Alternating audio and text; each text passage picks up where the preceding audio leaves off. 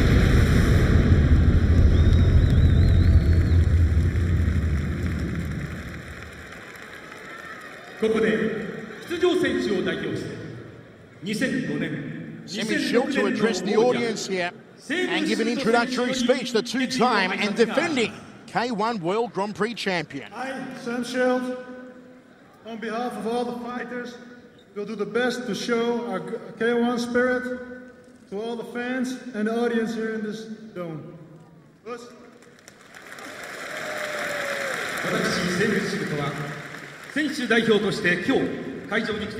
So all of our 8 fighters on stage here at the sold-out Yokohama Arena.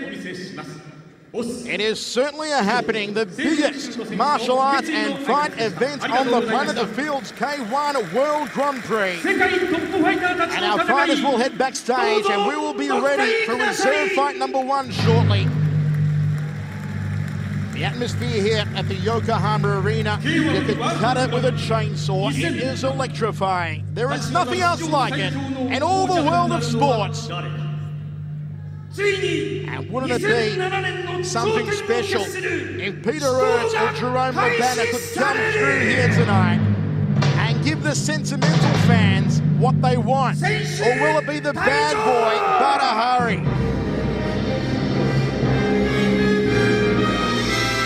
Fighters exit backstage. It is arguably the strongest lineup in K1 Grand Prix history. The 8 best on the planet will duke it out to find out who is the K1 King of Kings for 2007, the 15th installment of the K1 World Grand Prix. It's only ever been won by 7 different fighters. Will it stay that way here tonight, or will we see a new champion? Will we see champion number 8?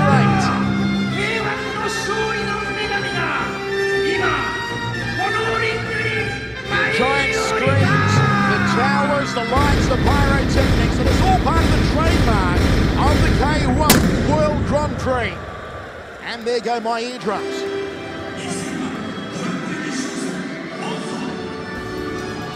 Reserve fight coming up. It's Australia versus the US of A. Mighty Mo, with Old Glory flying in the corner, takes on Paul Slowinski from Adelaide, South Australia. This is the battle between the hands of Mighty Mo that have knocked out so many opponents. And here in this very ring, on March 4th, he became the first man in history, the only man in history, to knock out the giant Hongman Choi with that very shot, the overhand right. How will Slowinski stay out of range of the thunderous hands of the wrecking ball, Mighty Mo? Winner of the K1 World Grand Prix in Honolulu on April 28th. And here's the European champion, Paul Slowinski. He shocked Europe in June when he won the K1 Amsterdam tournament. Former K1 Oceania champion, and what a year Slowinski has had with his trainer, his mentor, the legendary Ernesto Hoost. Will the combinations of Hoost be apparent in the newfound skills and work rate of Slowinski here tonight? Slowinski and Mighty Mo in our reserve fight.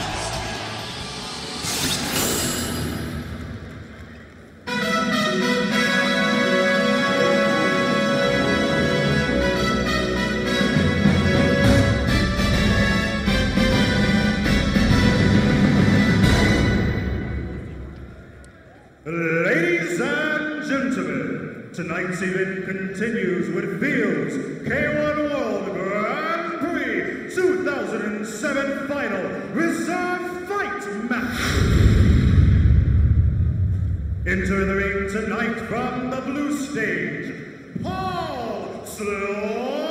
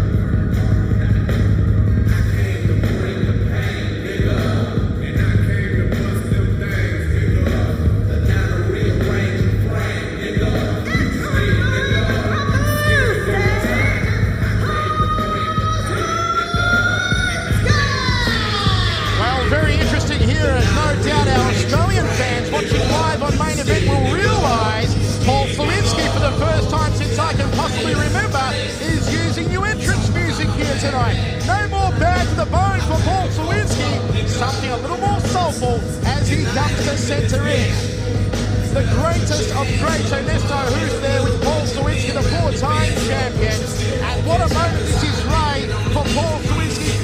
It was going to be you here tonight with Junichi. We're over it now. It is a huge up though for Paul and the Oceania region. I'm not over it. Did I say I was over it? No, absolutely. I mean, possibly this is a great opportunity for him. He's got to come out here and take advantage of every single thing that he's been working on and actually come out and, you know, put on a good show and win it. Slowinski coming off a crushing second round KO loss against Semmy Schilt in Seoul back on September 29. He had that magnificent victory in Amsterdam in June where he beat Jerome Sabit Samadov and Bjorn Breji all by stopping to become the K1 European champion. And the big star from South Australia, who is now based out of Amsterdam, and Team Perfect, Ernesto Houston, Gerald Vinatan, the former three-time world's Muay Thai champion at light heavyweight, cruiserweight and heavyweight in true Muay Thai fashion, goes over the top rope.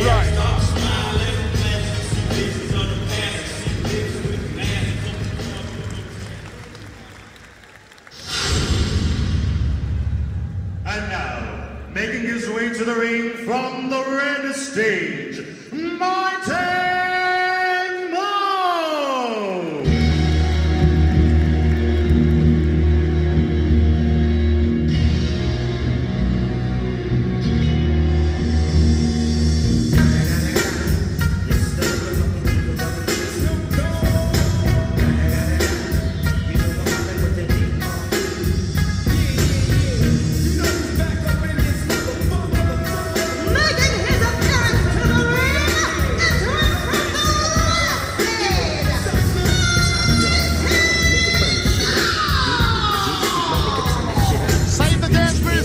later on, Ray. A little bit of Snoop Dogg and Dr. Dre welcome Mighty Mo out to centre ring. What a year Mighty Mo has had in 2007, the biggest fighter in the world. He's had 9 fights in K1 stand-up and MMA, and he's won 6 of them. But he is coming in tonight on 3 losses in a row, Ray, to Semmy Schilt in Amsterdam, Stefan Leko in Vegas, and Hongman Choi in Seoul. Mighty Mo needs to win here tonight. Absolutely, he needs to win and win convincingly. Hopefully for him, he's put the last 3 losses behind him, focus on what he's got to do tonight because his opponent is Paul Slowinski, who's a complete fighter. He's a 3-time Muay Thai champion. He's a great kicker. He puts combinations together well. So Mighty Mo's got to be on his A game tonight to win it. Mighty Mo versus Paul Slowinski, reserve fight. And when you consider that the last 2 years running, the reserve fighter has both times made it through to the K1 Grand Prix final. Feitosa in 2005, Aerts in 2006. Then you realise what a massive opportunity this is for Paul Slowinski and Mighty Mo. Mo steps up onto the apron, and he also goes over the top ropes, and we will be ready for our reserve fight, Australia versus the USA. 190 centimeters, 107.8 kilograms. He's a K1 Europe Grand Prix 2007 champion, Paul Slowinski.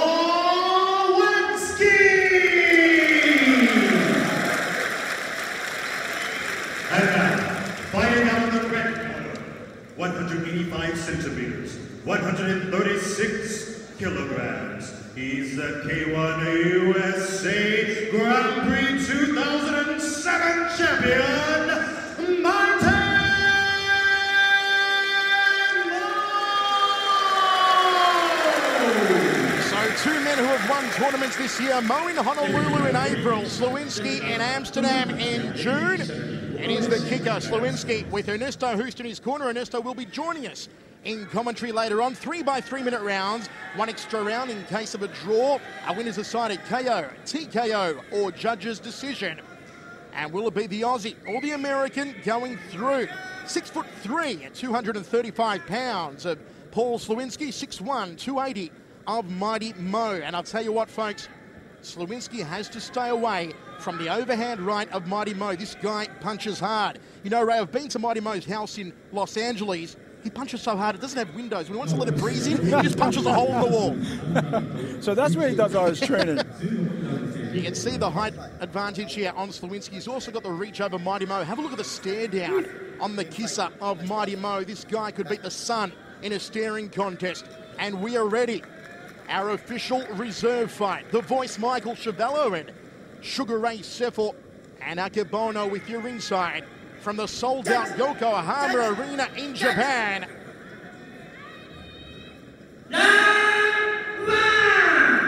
Here we go, first round of action. Slowinski in the red, Mo in the black and blue, and Slowinski already opening up with the heavy artillery, the trademark outside right kick.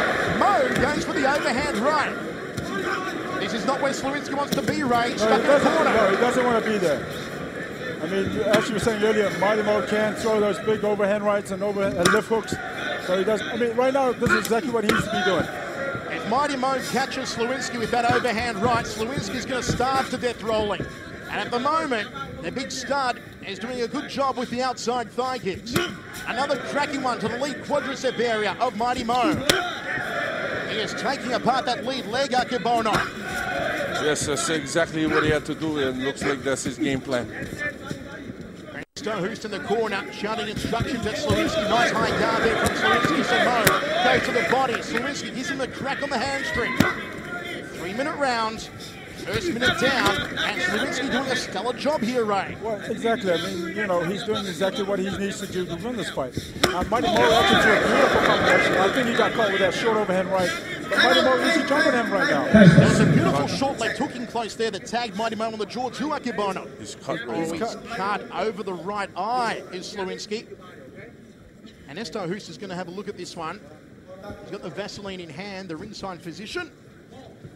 Calls Slowinski to the neutral corner in front of our commentary position.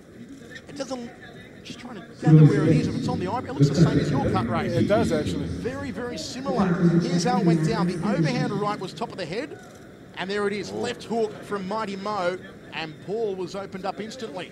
Well, you know, just before that, Mighty Mo threw a 3-4 punch combination and actually put him on the ropes. And I think it, you know, kind of started from there, and then the last overhand right. Paul's okay to go on. He's had worse cuts in shaving as the former 3-time World Muay Thai champion. And he picks up where he left off, cracking away to the lead thigh of Mighty Mo. Outside thigh kick. Absolutely, Mighty Mo needs to jump on him and just smother him right now, just like what he's doing right now. And then he needs to change angles because as soon as he steps back, possibly he's going to throw that leg kick. I am really surprised that with all his experience, Mighty Mo has still not learned how to check a low kick, Ray. Especially when every opponent knows to leg kick Mighty Mo, you think they'd incorporate that into his defense.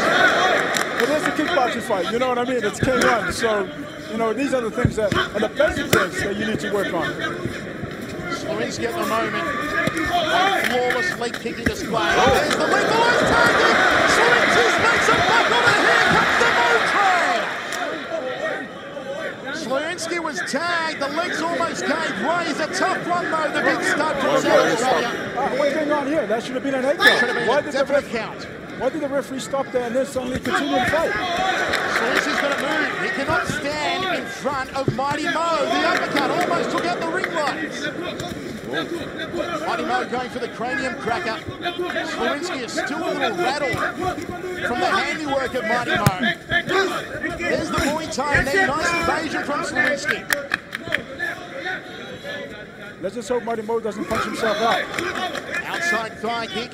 20 seconds remaining here. First round of 3x3 for the official reserve fighter status. Mo took one south of the border.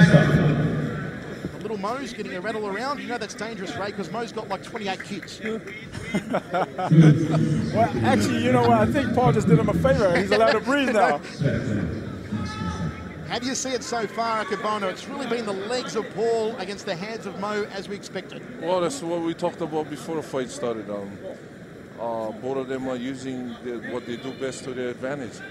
And as you can see, Mighty Mo catch you with a left hook and he'll cut you harder than when you shave. That cut over the right eye, it is identical to your cut, Ray. That's freaky. But that cut now and the blood dripping down the right side of the eye of Slowinski is like waving a red curtain in front of a charging bull. Mo's going to go after that in the second round. Hey, he blocked the leg kick then. He must have heard us. We are talking pretty loud here ringside. Nice outside kick from Slowinski. End of the first round, we go to the towels. First of all, Yokozuna, Akebono, how do you score the first round? Well, in the beginning,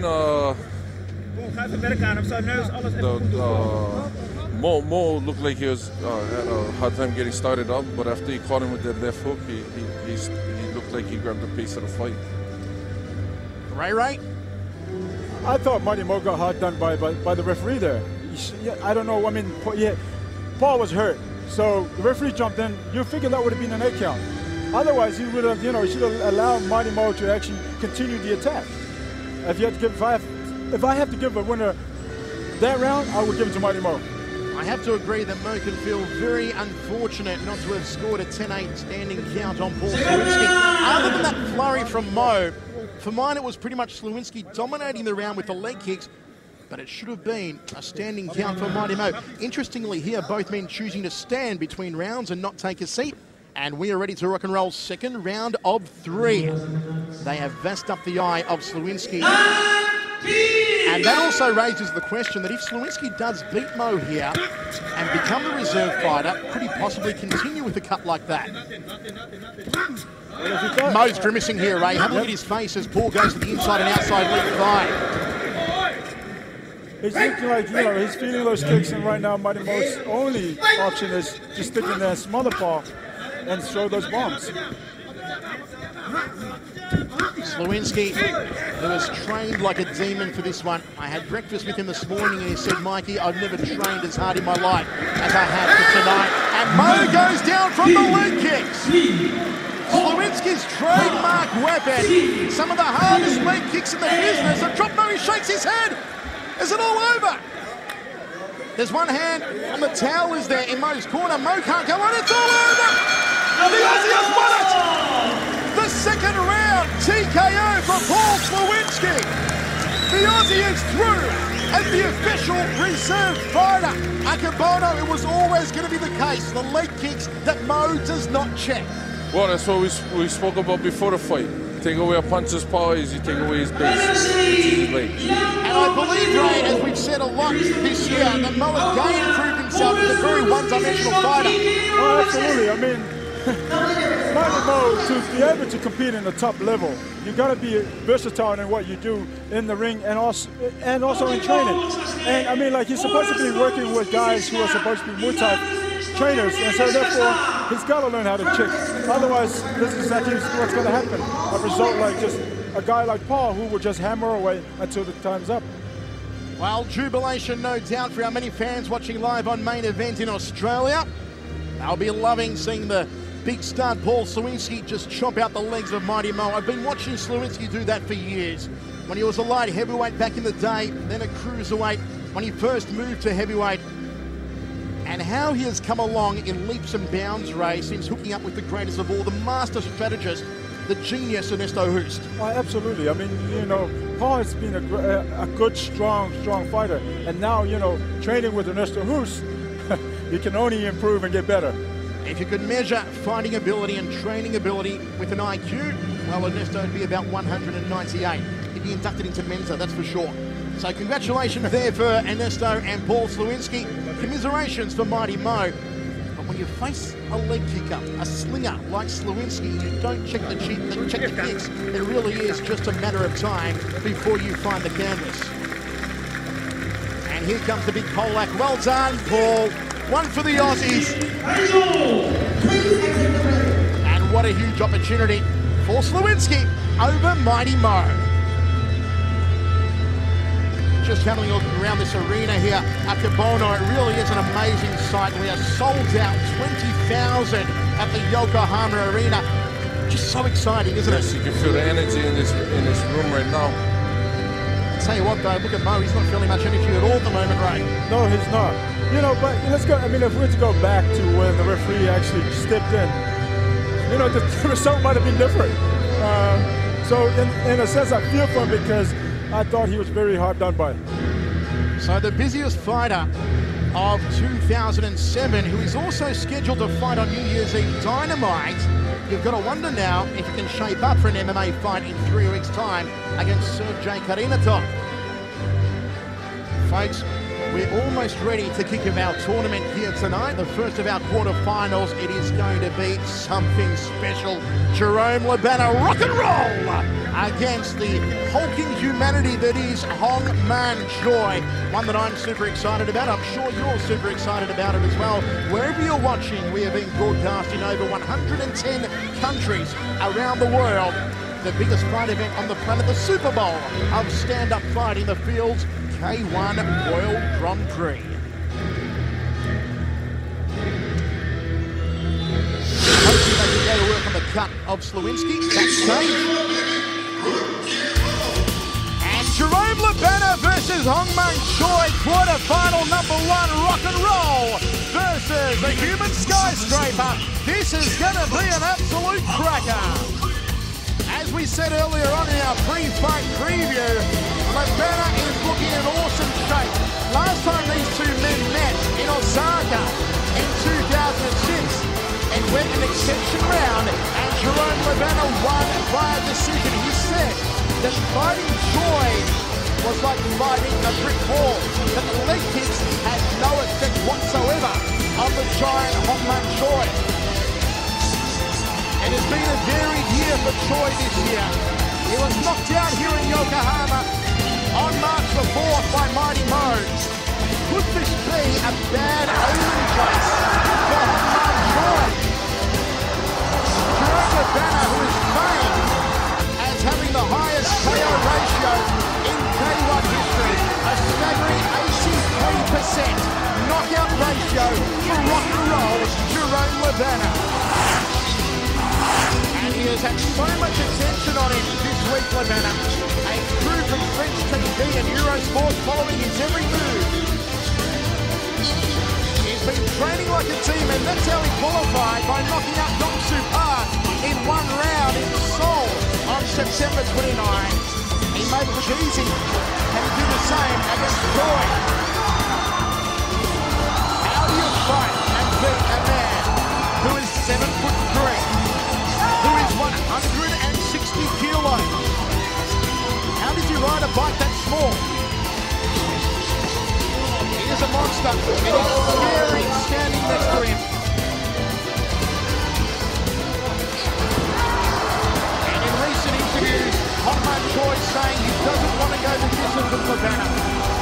He doesn't want to fancy his chances in outpointing Labana. He wants to knock the snot out of rock and roll inside of 2 rounds. And it's quarterfinal number 1. Labana versus Choi. The winner to take on either Schilt or Feitosa. And there's rock and roll backstage getting ready to come out. We are joined by the greatest 4-time K1 champion and a man who is very happy at the moment, Ernesto Hoos. Ernesto, great to be back again with you ringside. Congratulations on Paul Slowinski. Slowinski is backstage after a cracking second round win over Mighty Mo. He did it well, Ernesto. I'm very pleased by the way he fought. I hope the cut is not too deep. Because in this form, I think it will be very good to enter the K1 Grand Prix if somebody falls out. Well, certainly we're all very proud of Slowinski and how far he has come. And have a look at rock and roll backstage. I told you he was ripped, he was stripped, and he was striated, and he hasn't let us down. Jerome Labana and Hongman Choi in quarterfinal number 1.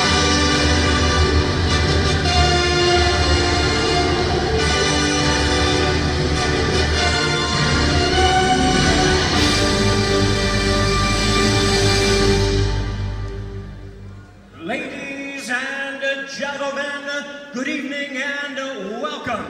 Nippon no K1 fan no minasama konbanwa. We welcome you, ladies and gentlemen, to the Yokohama Arena here in Yokohama, Japan, here on the sacred grounds of fight sports' most prestigious event, the Fields K1 World Grand Prix 2007 Finals. And now, ladies and gentlemen, we are ready to begin. it's time for the Fields K1 World Grand Prix 2007 quarterfinal bout 1. And now, ladies and gentlemen, joining us from the blue stage, hailing from Korea, please welcome Hongman Choi.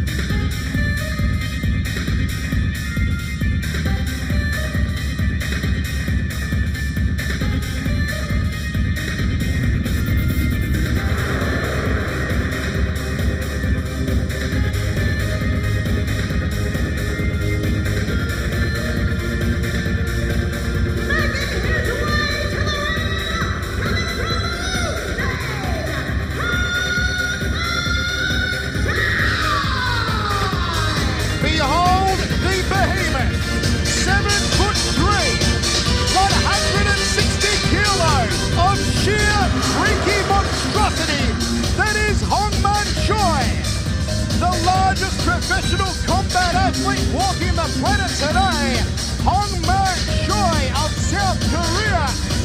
He's not a superstar, he is a megastar.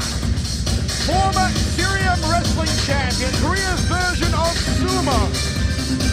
Former K1 Asia Grand Prix champion. Coming off a controversial decision win over Mighty Moan Seoul on September 29.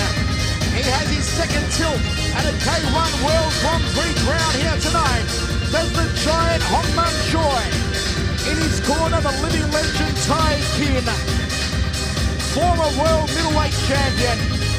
Hongman Choi steps onto the apron. He hurdles the top rope.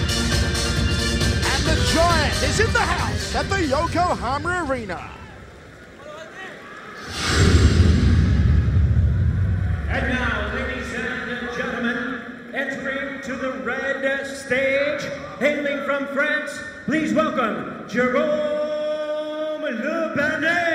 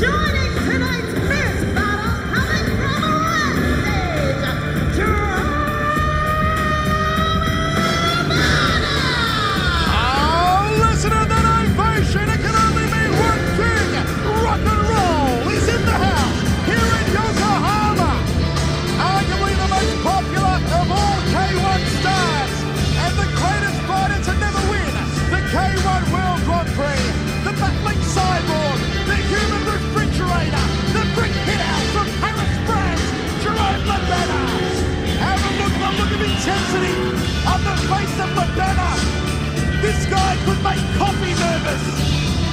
The rematch the world has been waiting for. Le Banet versus Absolutely. I mean, it's so exciting. I'm so excited. I feel like coming in there myself. Through the ropes goes Lebena. He salutes this sellout crowd. And Jimmy Lennon Jr. with the official introduction. All right, fans, here we go. Quarterfinal action, 3 3-minute rounds scheduled.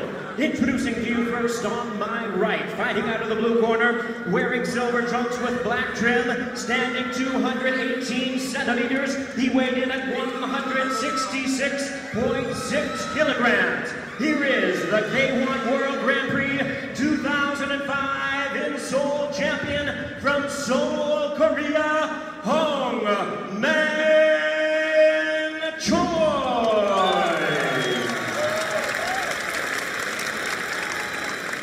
And his opponent across the ring on my left, fighting out of the red corner, wearing black trunks, standing 190 centimeters. He weighed in at 122.5 kilograms. He is the K1 World Grand Prix 2001 in Osaka champion from France. Introducing Jerome Lebena.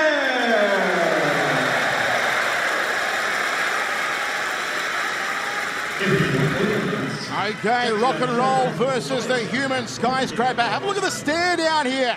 Our Fuji TV counterparts also ringside. Lebena versus Choi. It's happening. Akebono, you fought Choi twice. He's a hard man. Lebena's going to pounce on him. Lebena has the experience. He beat him once. He should know what to do. And we are ready. 3 by 3 minute rounds. Quarterfinal number 1. Hongman Choi versus Lebena. It's happening. The voice, Michael Chavello, ringside with Sugar Ray Seppel, Akebono, and the greatest, Ernesto Hoost. Jerome Lebena opens up the overhand left. He is a southpaw fighter. And Hongman Choi, who earlier this year switched from orthodox to fighting southpaw. It'll be interesting to see if he stays in southpaw here tonight. He's gone to orthodox at the moment, has the massive Choi. I like what Jerome's doing right now. Changing angles, not standing still in front of him. That was a beautiful straight right down the middle when he first started. So he's doing the right game. I mean, he's obviously sticking to his game plan, and it's exactly the game plan that he needs to stick to right throughout the fight.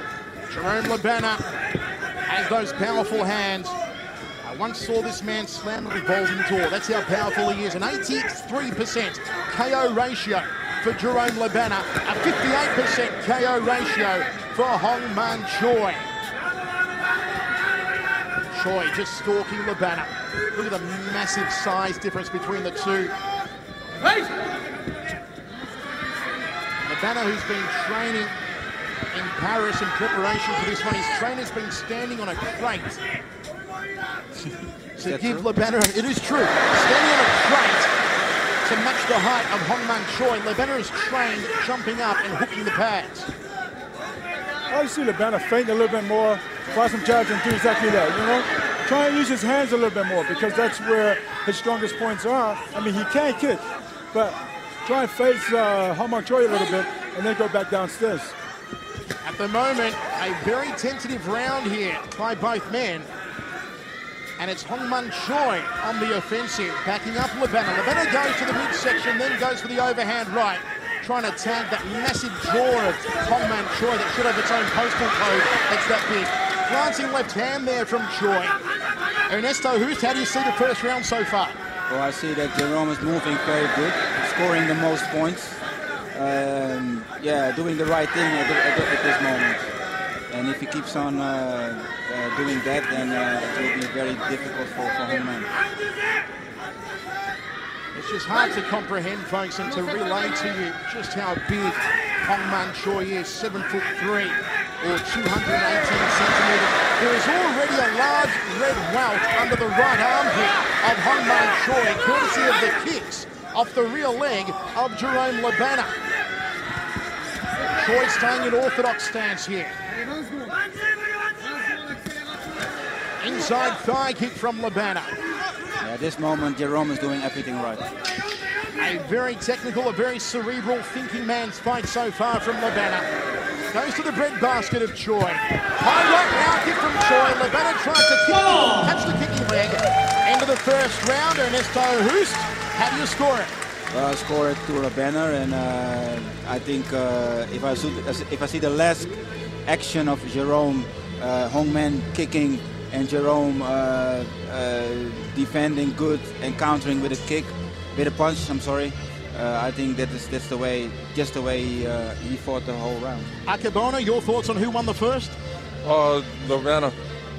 Lobana, so that's 2 for Lobana. Ray, do we have consensus? Absolutely, I'll go with Lobana also. Lobana is doing a fantastic job in there. This is what he's doing right now is exactly what he needs to do. But what I like to see from him is after throwing that left body shot, come back with a right hook over the top and maybe adding another right hook on top of it as well, instead of going to the leg, because it keeps him open with something else that might come to him, you know?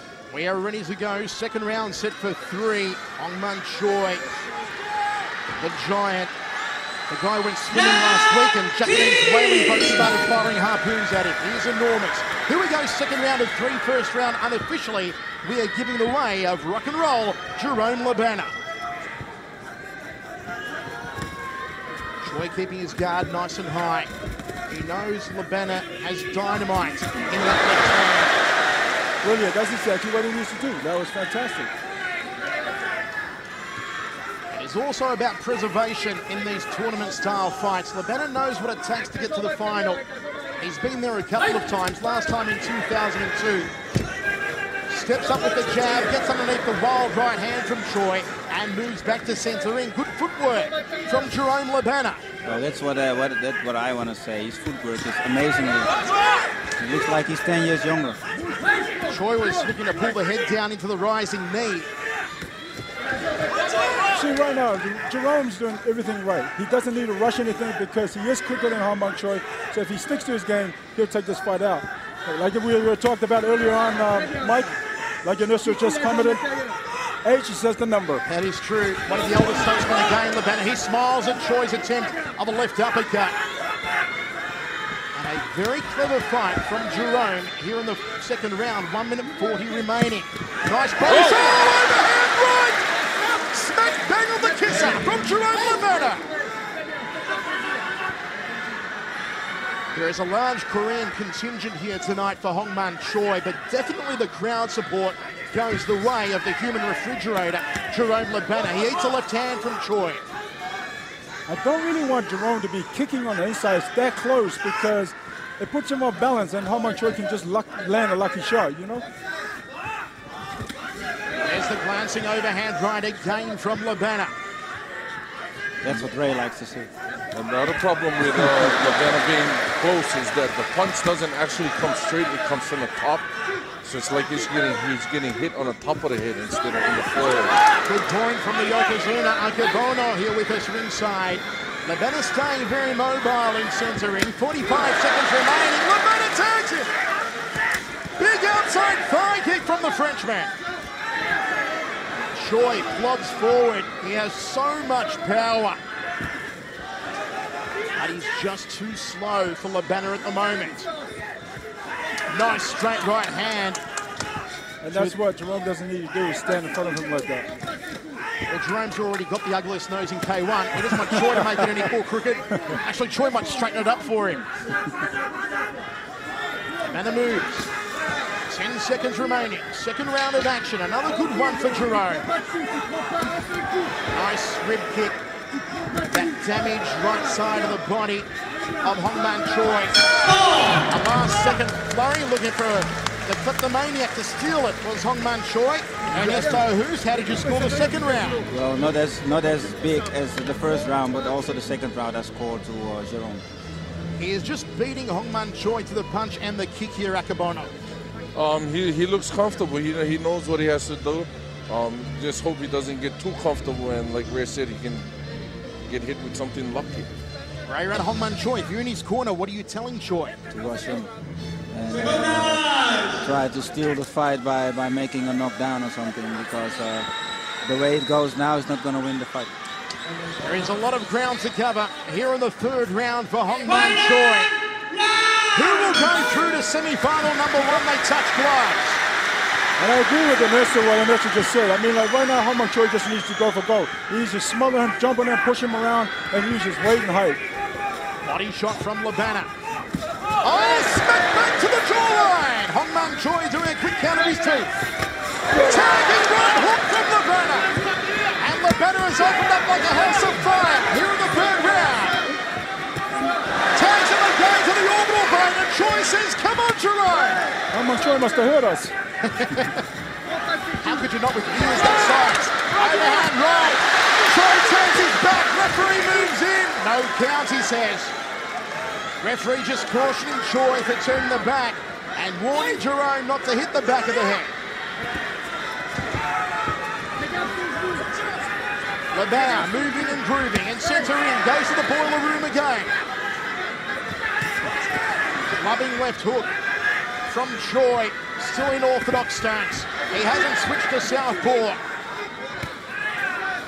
Lebana gets out of the way of the probing left hand. Goes for the body again. I must say, it's a long time ago I saw Jerome moving like that. Oh, smack back to the jawline once more. Lebana's going for the big kibosh. It would be something else if he knocks down Choi. 1.5 minutes remaining here in the third round. Choi's been tagged! This place has come alive! Lebana again catches him, and once more! Hongman Choi is taking more hits than a front door! My God, I mean, you know, and that's what's right. We haven't seen Jerome, this Jerome, in a long time. And he's doing everything right. He's using his feet, he's using footwork, he's throwing punches from different angles, changing angles. He looks great in there. Jerome Lebana is owning Hongman Choi in the final round. You can sign the pink slips. You can sign the ownership papers in this Yeah, but then he shouldn't become too overconfident to get a lucky punch, as Ray said before. Because he's not taking the distance anymore. He's just doing the fight now. It's not just about showing the heart. Under 40 seconds remaining. Third and final round. Jerome Lebana with more punch than a high school prom, and he still looks quite fresh. Just shrugs off Choi. Jab 2 from Lebana, moves and grooves. This is a great display from Rock and Roll. Can Choi do a Winona Rider and steal it in the final 10 seconds? Goes for the high knee. I think Winona would have been jealous of them then. Final stages, Rock and Roll's gonna win it! Oh, without a doubt, Jerome Lebana. Have a look around this place, Akebano. A huge ovation for Rock and Roll Jerome Lebana. Oh, yes, it is. He was considered probably an underdog in this fight, but like we said before the fight, he's the greatest fighter not to win the championship yet. Ernesto, on your unofficial scorecard, a clean sweep for Jerome. Yeah, 30-27. And Sugar Ray. I would have to absolutely agree. I mean, Jerome did everything what he needed to do. Again, going back to what Ernesto said earlier, it's the best we've seen him in a long time. He's definitely determined to win tonight. And that's how you beat a giant. And whichever way you cut it, that's what Choi is, a giant. 5 centimeters taller, 12 kilos heavier than Nikolai Valuev. He's 15 centimeters taller, 42 kilos heavier than Tim Sylvia. The biggest combat athlete walking the planet today has just been schooled by Jerome Lebana. How much is he taller than me? I've lost count.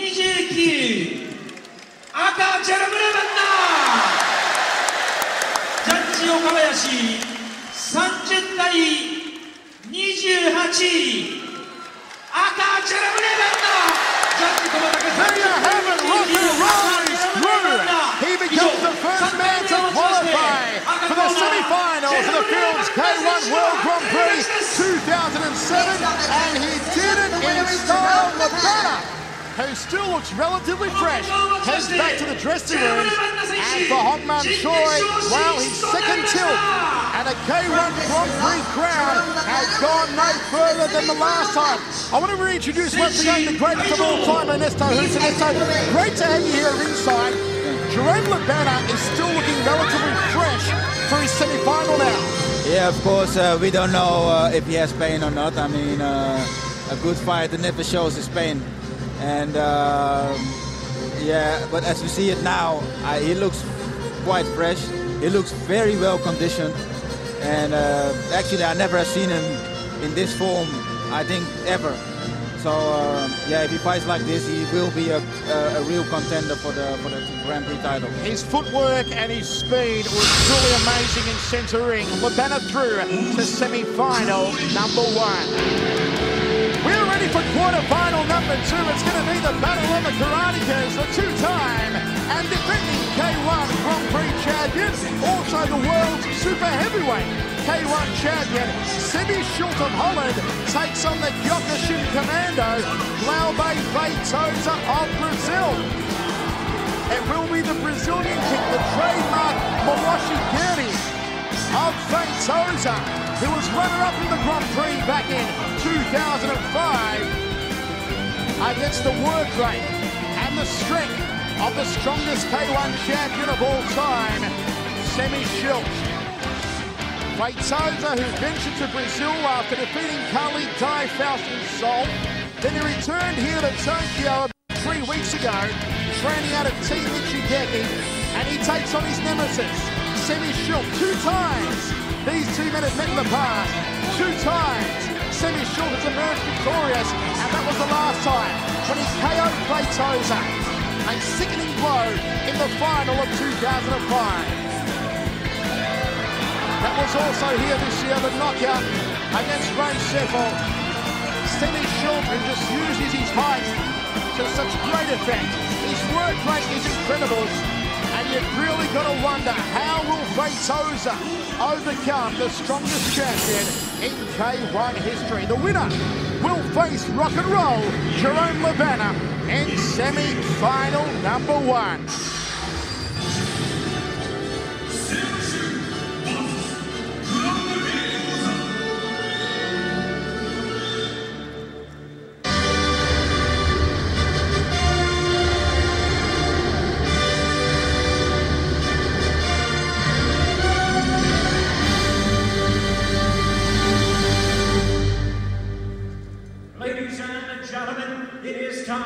Quarterfinal bout number 2.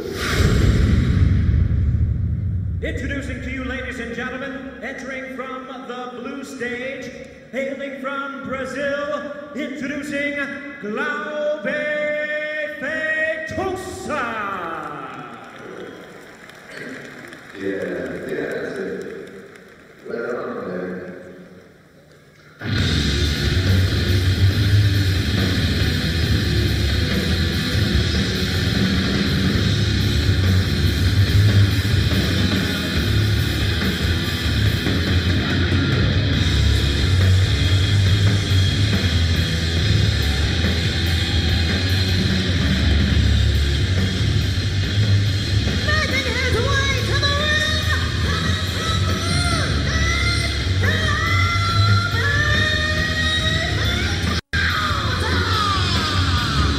Kyokushin commando, Glaube Feitosa of Brazil, makes his way to centering, a finalist at the Grand Prix in 2005, where he came through as a reserve fighter before walking into the knee of Semmy Schilt in a devastating first-round knockout. You've got to wonder how that is playing on the mind of Glaube Feitosa here tonight. In his corner, Team Michigeki, Five Fuller Boy, Jason Vermoa, Babu, Jan the Giant Norte, and all the crew behind Glaube Feitosa.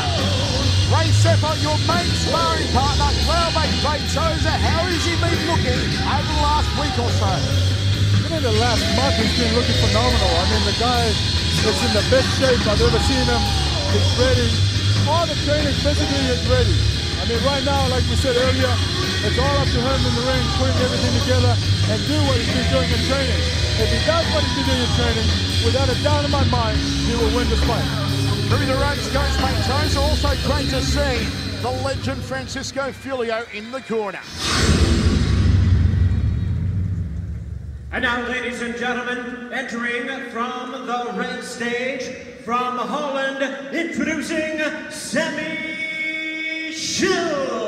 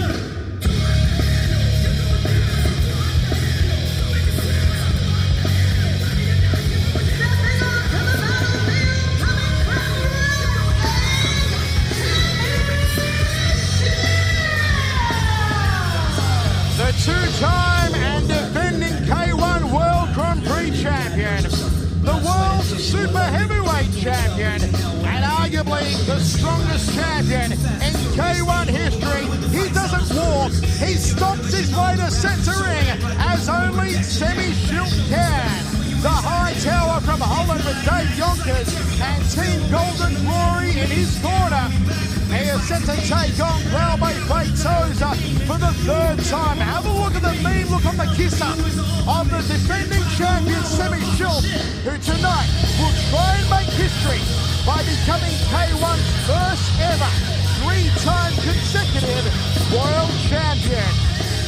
Ernesto, no one has been able to do it. Do you think Semmy can do it tonight?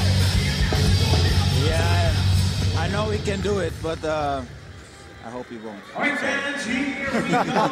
That's another story, huh? That's another story. No, I mean, for me, it's of course, it's the best man must win, and if somebody can do it right now, it will be Semmy. He weighed in at 103.2 kilograms. Here is the K1 World Grand Prix 2005 finalist from Sao Paulo, Brazil, introducing Glaube Feitosa. And his opponent across the ring on my left, fighting out of the red corner, wearing black trunks. Standing at 212 centimeters, he weighed in at 133.2 kilograms. Ladies and gentlemen, here is the two-time and defending Fields K1 World Grand Prix champion from Holland, Semmy Schilt. The defending champion Semmy Schilt, 212 centimeters or 6'11".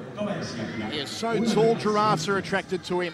In front of the sold-out Yokohama Arena, 20,000 strong, quarterfinal number 2. The winner of the face rock and roll Jerome Labana. Glaube Feitosa, can he overcome his nemesis?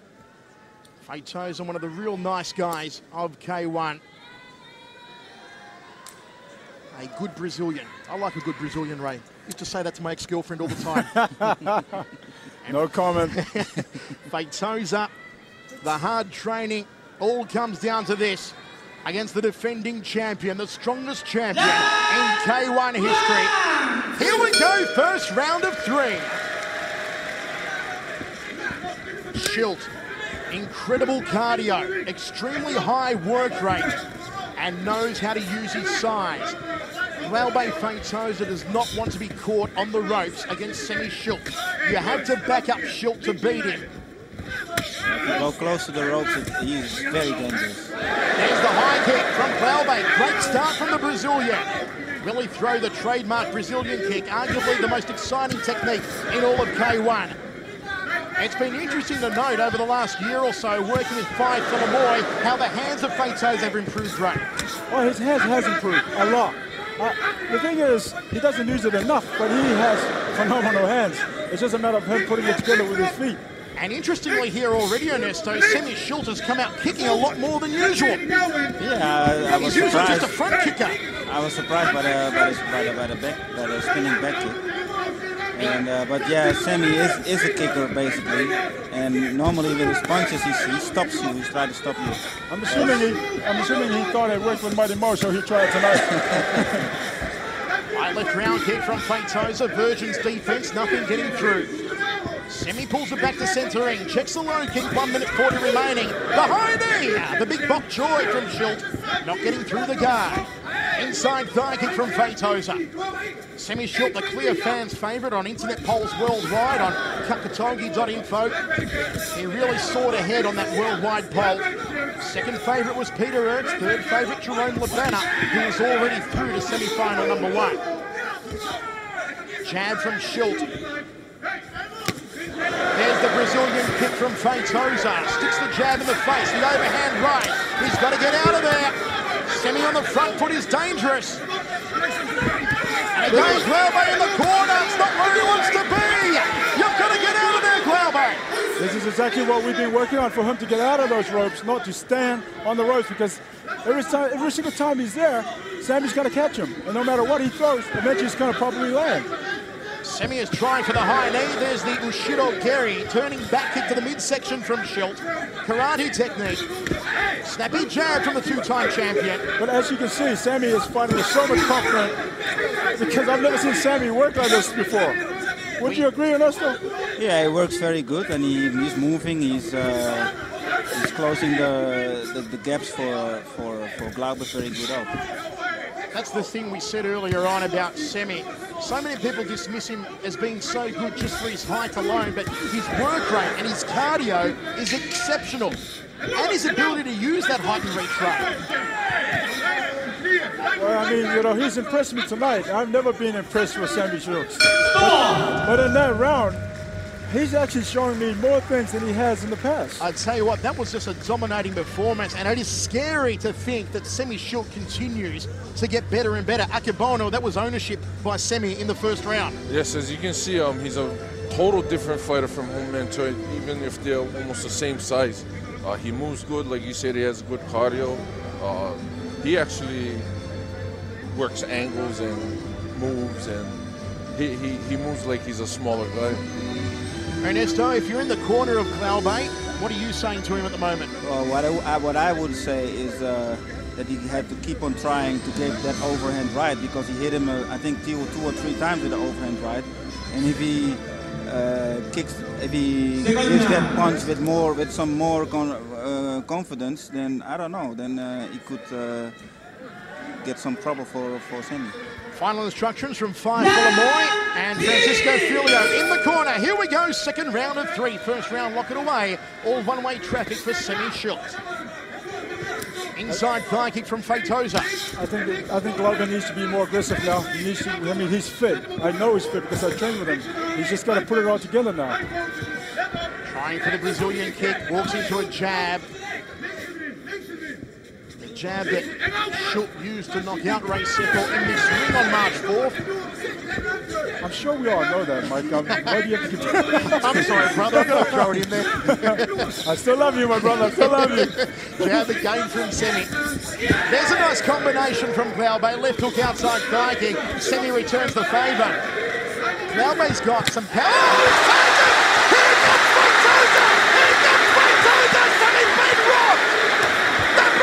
Be patient, Glaube, be patient. He's got to be patient there right now. Don't rush anything. Go back to the jab, wait to the body, and then go back with that head kick. Glaube Feitosa could shock the world. He wobbled Semmy Schilt with the Brazilian kick. Schilt coming forward. He was on rubber legs. And Feitosa back to how he was. Ray, did he not capitalise?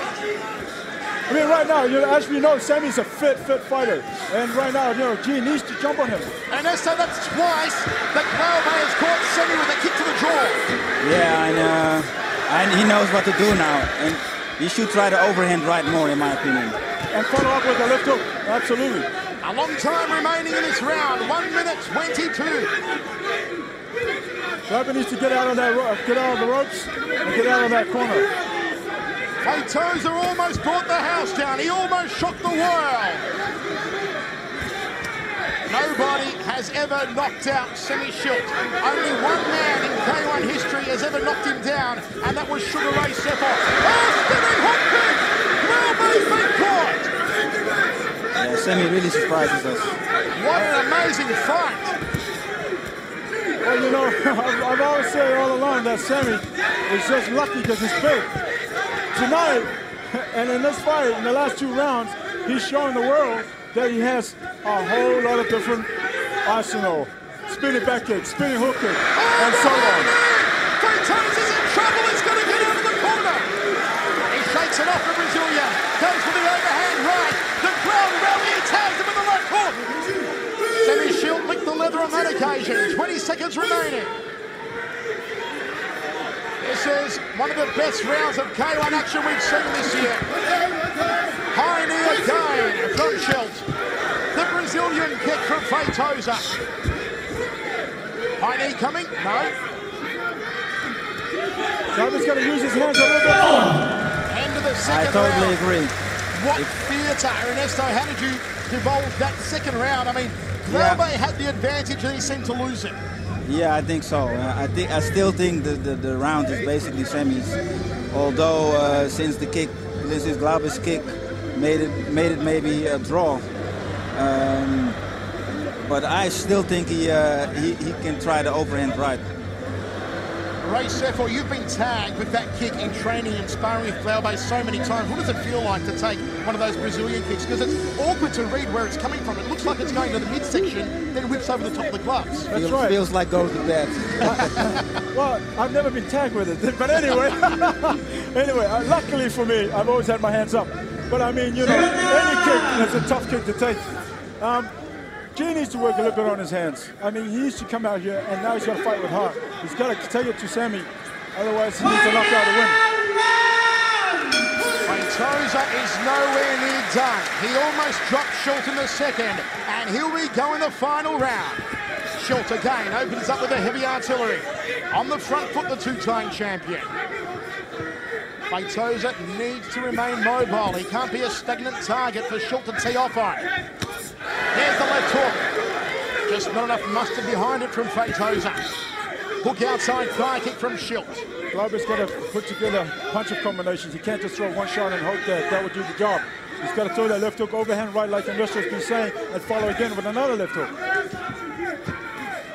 High kick from Feitosa, just whistled past the brow. Knee coming, there it is. A lot of looks of concern over in the blue corner to Junichi. Nice leg check from Feitosa, turning back kick, whips past, just millimetres away from the jawline of Semmy Schilt. 2 minutes remaining here in the final round. Feitosa with the inside thigh kick. I think Semmy is doing very good, but since he's doing more, since he's working more, he also his defense is less than before, in my opinion. Right.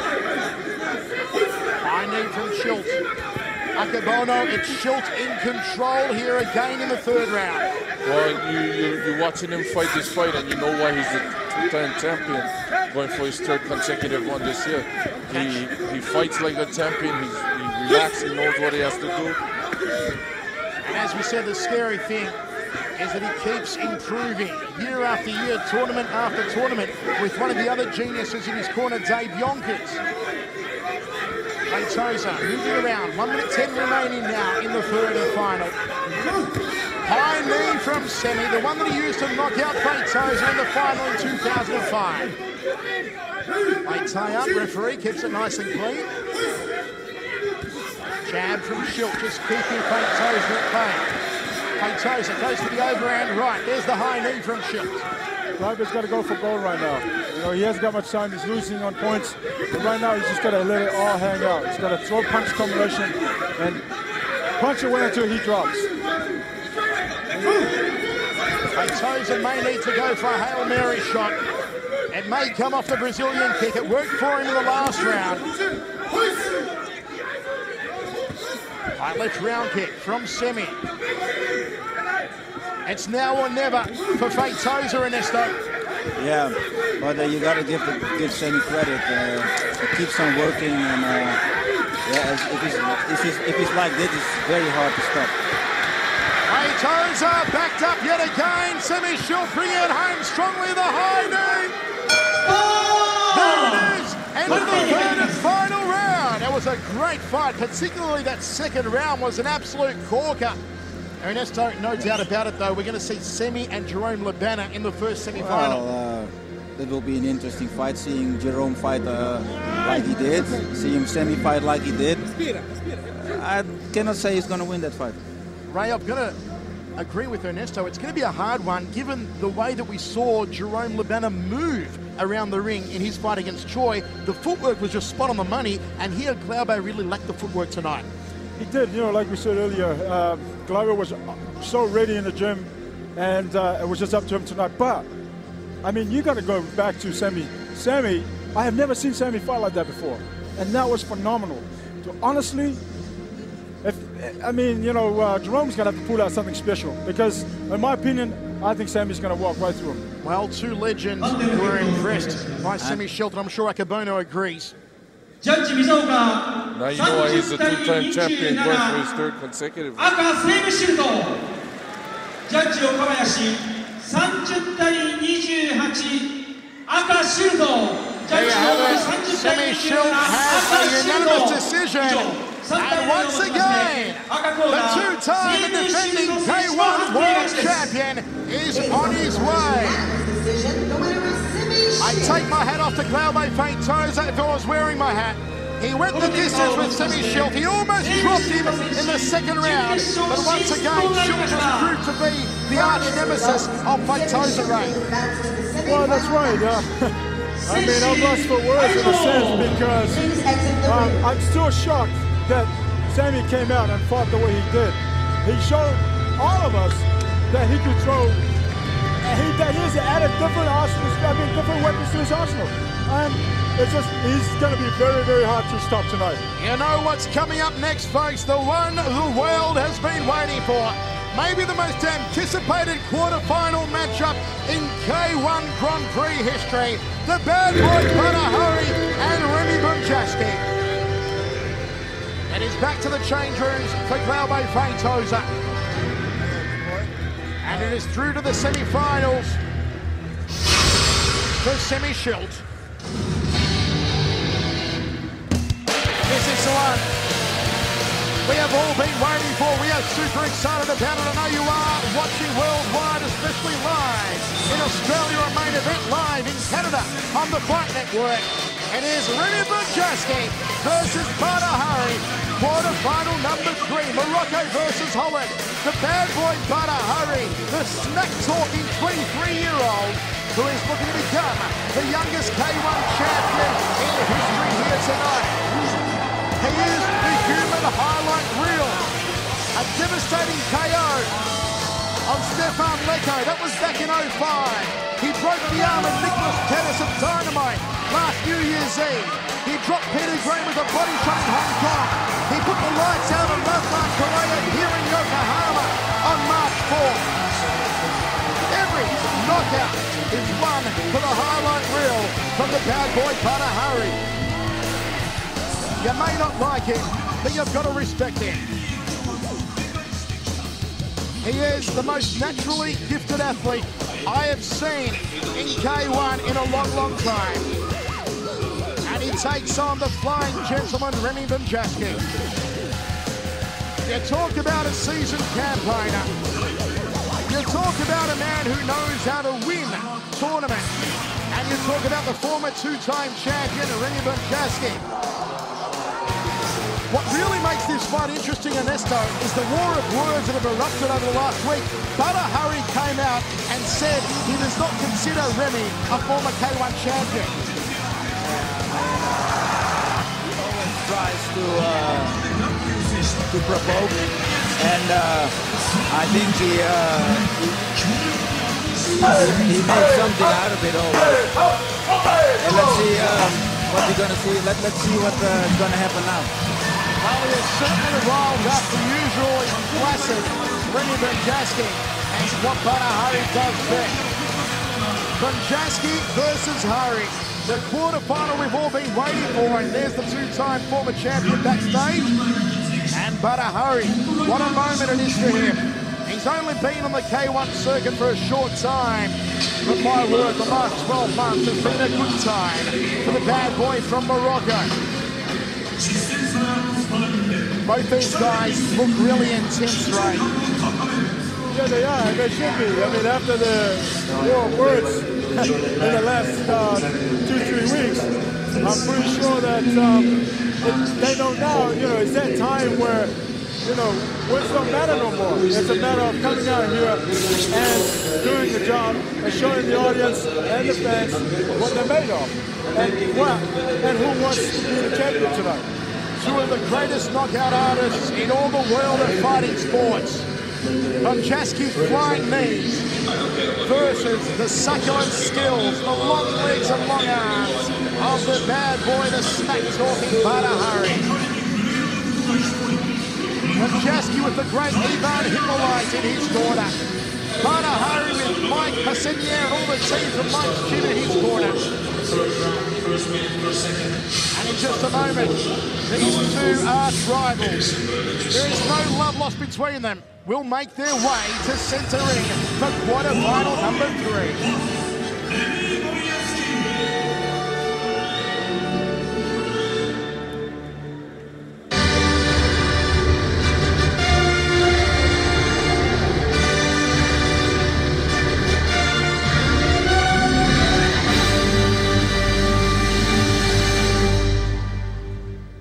Ladies and gentlemen, it is time for quarterfinal bout number 3.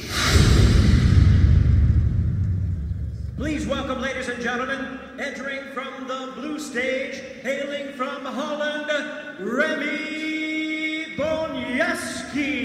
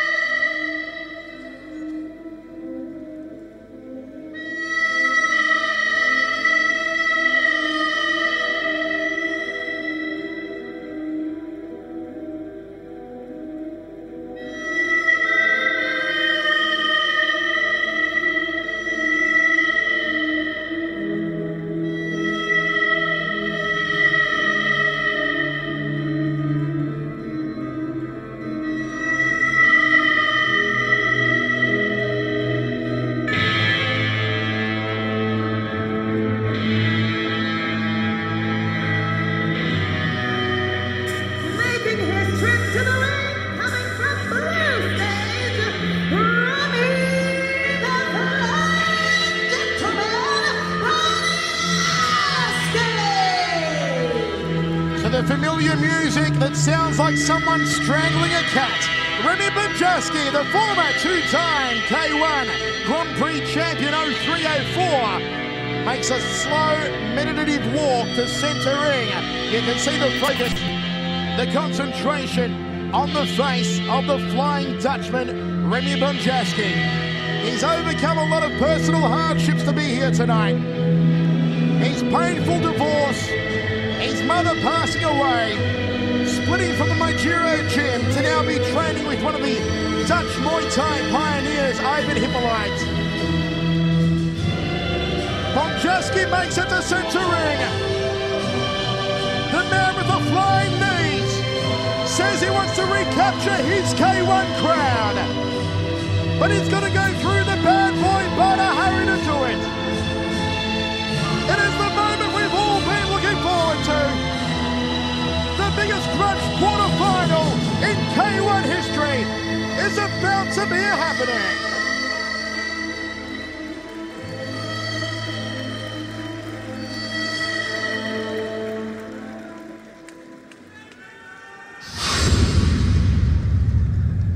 And now his opponent, entering from the red stage, from Morocco, introducing Badr Hari.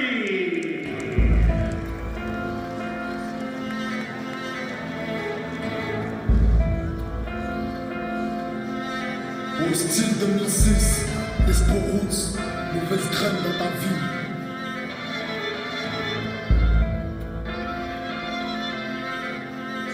Aime sur l'argent, à la base je suis un pousseur. Arrêtez les films musclés pour mes chiens pousseurs. Arrêtez de montrer sur tes pas des perquisitions avec une mère en pleurs. Sinon on voit toujours des clips anti-flics, c'est mort. Tu m'identifies, tu sors mon boulot sale. Tu me dis derrière un peu sale. Lève ton poing en l'air, connard. Arrête de postuler. Pour être contrôleur, c'est rageant, t'as pas le choix. C'est chaud ma queue. Je mets des amendes à mon maman noire et arabe. Qui me souffre pour nous faire grave. Sors pas la main ton truc, t'es dans le sûr. Tu vendrais ta grand-mère pour 1300 € de plus. Maintenant arrête le rap, c'est pas ta prophétie. T'en rappelles sur toi, galère pour s'acheter un bon déchet. En plus de bien rimer, pour ça paye, faut être blanche.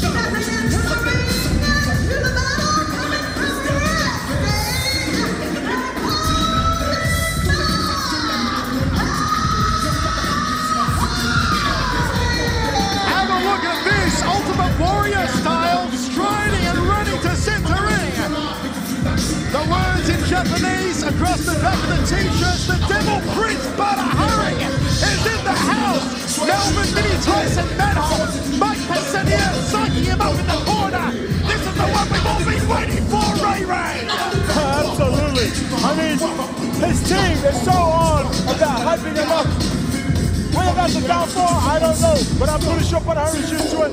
And without a doubt, he looks like he wants to win tonight. I am so excited about this one. Will Harry give us another knockout? Will the human highlight reel KO Remy Bonjasky?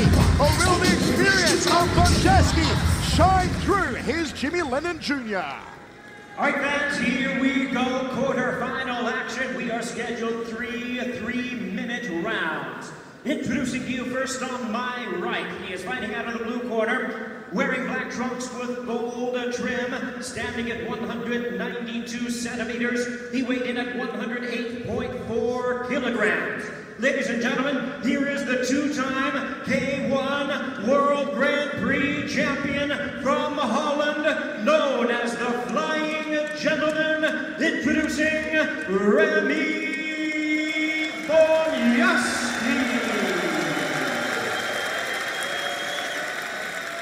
And his opponent across the ring on my left, fighting out of the red corner, wearing black trunks, standing at 197 centimeters. He weighed in at a ready 101 kilograms.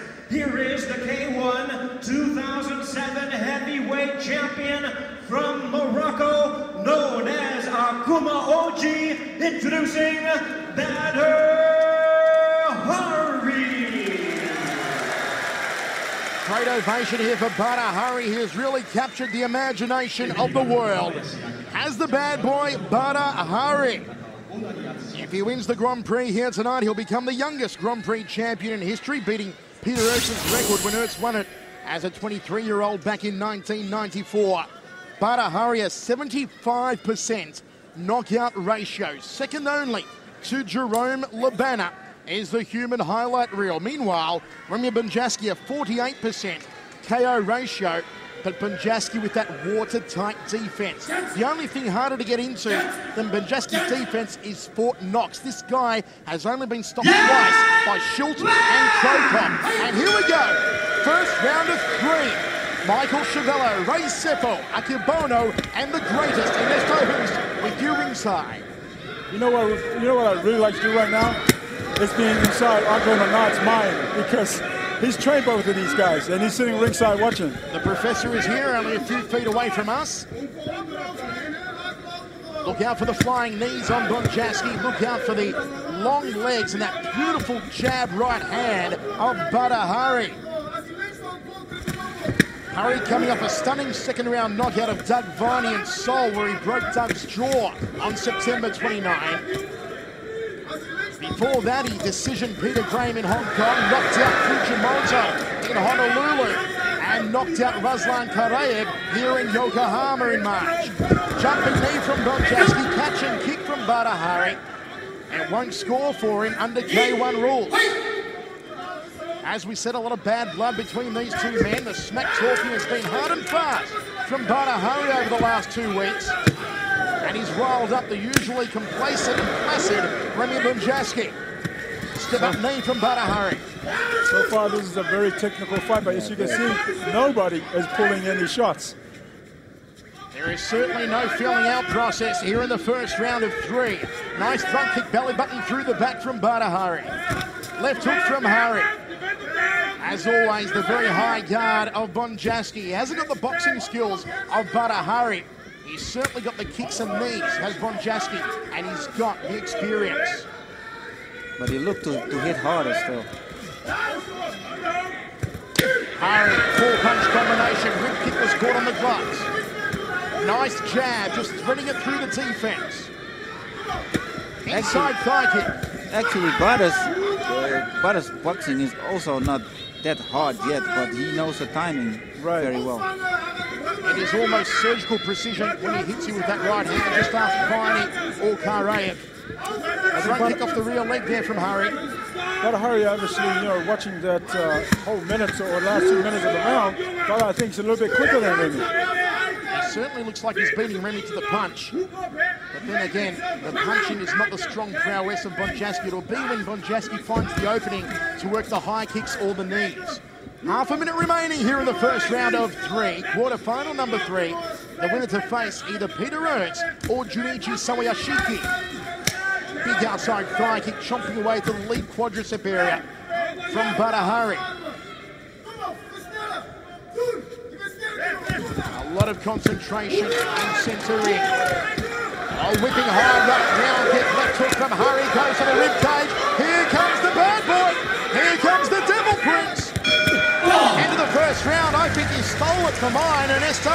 At least he tried to steal it, and I'm not sure. I cannot see in the judges' head, but it looked very convincing. Akebono, how did you see the first? Well, it's like how we said before the fight, experience against emotion. And that's exactly what happened. It's too close for me to call. I don't know. Sugar Ray? I would have to go with Badr. Knowing the judges, I would say they would go with Badr. What are you laughing at down there? Yeah. Is it the two Oceania guys up this end of the table who are agreeing? I think we're very experienced. And that's yeah, both you and I. So, final instructions in the corner here. Badr from Melvin Manhoff and Mike Passinier. Meanwhile, Ivan Hippolyte in the corner of Remy Bonjasky, who's been training with Mirko Krokop, one of his main sparring partners in preparation for tonight. Here we go, second round. Unofficially, you may lean in favour of Badr after the first. Bonjasky is a tournament specialist. He knows what it takes to win. He's a big occasion fighter. And he comes out smoking. Left hook outside thigh kick. Inside thigh kick from Hari. Missed the target. Threads the jab again. I like to see Remy use his jab as well. Left round kick. Right hand from Badr. The straight line boxing prowess of Hari coming through. Uppercut. Left hand. Nicely done. They both listen very careful to the terms I hear. Since I talk Dutch. Yeah, so do I. Oh, okay. Well, this is actually like a Battle of Amsterdam. I mean, it's also for this prestige in the nightlife in Amsterdam. Not that they're nightlifers, but I'm sure in the nightlife they're really looking at this fight. Well, wouldn't you say this fight would have been phenomenal to go down in Holland? For sure. Yeah, it would have been great fight. Who will be the king of the red light district after this one? Badr or Remy Bonjasky at the moment. A very even second round. So we changed the title now, huh? Right hand there from Hari. Not throwing any wild or uncalculated shots here, Badr. No matter what happened before this fight, they're showing both respect for each other.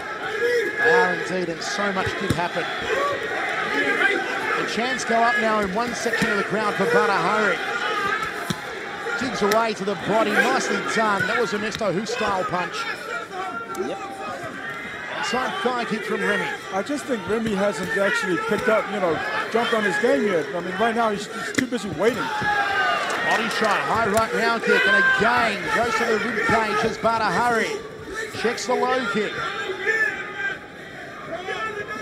Remy's got those gloves stitched to his forehead. Badr just waiting for the opening. Turning left hook, couldn't get through. The left hand hit him on the humerus bone, but there was nothing funny about it. Right hand from Bonjasky. There's a right from Badr. I feel Badr looks a little bit more active in this round. I have to agree. As Ray said, Bonjasky is just holding back a little too much. Just a spill there in centre ring. I would have to say that Badr got to stop blocking those low kicks because, if he thinks he wants to continue the next round, but there's a lot of bruising in the left leg. Caught on the forearms, the round kick from Hari. Checks the low kick on that occasion. There was a right hand in there from Bonjasky, but it had less weight behind it than Lara Flynn Boyle. Final seconds now of the second round of 3. Body rip, inside thigh kick. Akebono, who did you score the second round to? Well, there's too much technical stuff for me. Let's go to the master then, Ernesto Hust. It is pretty even, but I think Badr was still a little bit more active. I'm not sure if it's enough to win the round, but I would give it to him, I think. Sugar Ray? Absolutely, I would go with Badr in that round. I mean, you know, Remy's doing what he's supposed to do. The only problem is for me is that he's not doing enough. Well, he's not countering. Right. Normally, when you hit him with the hands, he's countering right away. But right now, he doesn't do that much. Now, I'm wondering whether that has anything to do with Badr's speed. Maybe, yeah. Just having a look over at Andre Menard, who is sitting ringside here, and I sort of said to him, Andre, who do you choose so far? He shrugged his shoulders. Too hard to call for Andre Menard, who, as Ray said earlier, has trained both of these men. Here we go, third and final round. We've got Badr ahead on our unofficial scorecards. 3 minutes for Remy Bonjasky to pick up the pace. Jab 2 from Badr, takes an outside fly kick. Nice hand. Very nice. This is more like the Remy Bonjasky, who's the former 2-time K1 Grand Prix champion. And that's exactly what he needs to do to win this fight. Now he reacts on Badr, and this is what he should do. Right hand from Badr, outside fly kick from Remy. That low kick hurt, I'm sure. Yep, I would have to agree with that. Caught on the forearms. Steady jab from Bonjasky. Shot to the breadbasket. Outside thigh kick to the rear leg from Badr, then moves off to his right. Wild hooking punch from Bonjasky. Shrugs off Hari. Jab, right hand again, just doesn't have the starch behind those punches. Gut munching knee from Hari. Bit of Muay Thai in centre ring. Referee keeps it nice and clean. Both men backgrounds in Muay Thai. Good tipping right hand and the high right round kick from Hari. You know, it's kind of hard to try and, you know, give advice to these two guys because they're both throwing, you know, they're both doing what they're supposed to do. It is one for the purists, that's for sure, watching this contest. Two punches not getting through. The inside thigh kick slap reverberated across this massive arena. I think Badr felt that kick again. It looks like he's limping. Yeah. Again, Remy just tenderising that outside lead thigh of Badr. It'll make Hari wish he played lawn bowls instead. Yep. There it is again. He's hurt. He's feeling that leg. Yeah. The lead leg of Badr has taken more strikes than a bowling alley. Bonjasky is scoring up the point, and there's still a long way to go. 45 seconds of the third round remaining. Jab from Bonjasky. Hari has slowed down here, Ernesto. He looks tired. He's breathing through his mouth as Badr. Hands are down around his waist. Will Bonjasky launch the flying knee? The first time Hari has ever faced a top 8 fighter. His first time ever in the Grand Prix. Well, he now knows what it is. That is very true. His first experience, and now he knows what it feels like, not only to face a top opponent, but also, if he wins this, he's going to go on to face another top opponent. And he tries to steal the round again. Oh, Hari swinging for the ropes here in a final attempt to knock out Bonjasky. But he's gassed as Hari. He looked gassed. Wow. Yep. Third round, Ernesto. I've got to go the way of Bonjasky. Yeah, and definitely. And looking at it now, I really think it could be a draw and an extra round. I'm going to agree with Mr. Perfect. I'll say a draw after 3 rounds. Sugar Ray? You know, after that last round, I wish that Remy had actually done that in the first 2 rounds. But, to make a decision, I would have to agree with Mr. Perfect. Akabono, as someone who is not as technically inclined as Ernesto or Ray, but you're looking at it from purely a fan's point of view, because I know you've been hanging out for this match. How do you see that one? Well, like I said, how many times it is experience against the young, not scared of anything, not afraid of anything, mindset, the emotion. And both guys came out, to me as a fan, I feel they did what they both had to do. One fought with emotion, one fought with the skill and technique. Interestingly here, Mike Pasenio just pumping his fist in the air in Badr Hari's corner. Remy pumping his fists in the air. Both think they've won it here. And we could indeed go an extra round, Ray. Well, the fans definitely going to love an extra round. Oh, yeah, that's for sure. Me too. ジャッジ水岡30対29青レミー・ボンヤスキー One for Remy. ジャッジ大成29対29ドロー One draw. ジャッジ友武30対29青レミー・ボンヤスキー He's done it! 以上2対0を落ちまして Remy Bonjasky has done it! Some shot looks in the corner of Badr. One draw, two for Remy on this time. Yeah, well, I must say I don't agree with the judges. Maybe they see it from a different angle as I do. I don't think Badr lost the fight. Simple as that. Sugar Ray, as Badr limps past our commentary position, how did you see it? I mean, it is a surprise. But like I said earlier, or a couple of days ago, that for some reason I had this feeling that Remy was going to pull it off. But on the night, tonight, I would have to agree with Mr. Perfect that that was not a winner fight. I mean, it had to go the next round. I agree. It's the Grand Prix. You've got to take it by the throat. An extra round would have certainly determined that. Meanwhile, we are ready to roll into quarterfinal number 4. You just saw Junichi Sawayashiki, the Miracle Man, warming up backstage as he sets to get on against a legend in Peter Aerts. This is quarterfinal number 4. The winner will face Remy Bonjasky. Will it be Aerts or will it be the Miracle Man, Junichi Sawayashiki? What a rejuvenation year it has been for the Dutch lumberjack Peter Aerts. He has been on a demolition mission. His knockout of Nicholas Pettis in Hong Kong was one of the most sickening sights I've ever seen. Aerts who made it to the final last year. And he has been back in that killer form that he had. There's the knockout of Pettis in Hong Kong. We thought Nicholas Pettis was dead. He almost decapitated him. Here he is taking out the legs of a sick Ray Seppo in Seoul in the eliminations. The 3-time K1 World Champion, the only man to have competed in every single Grand Prix since its inception in 1993. He's back for a 15th time. He takes on Junichi Sawayashiki, who is the 500-1 underdog, shook the world here on March 4th when he knocked down Lebena twice and defeated the battling cyborg to become a household name overnight. If Sawayashiki can replicate that against Aerts, well, he will bring the house down and he will shock the world. He knocked out Nicholas Vermont in Amsterdam. He defeated Randy Kim in Honolulu. He took care of business against Fujimoto in Seoul. He is undefeated in his 5-fight career. 3 wins by knockout for the Miracle Man, Junichi Sawayashiki. A savage second round KO win over the Japanese Cannon Fujimoto in Seoul to qualify here tonight. The young sensation Sawayashiki is backstage and he is ready.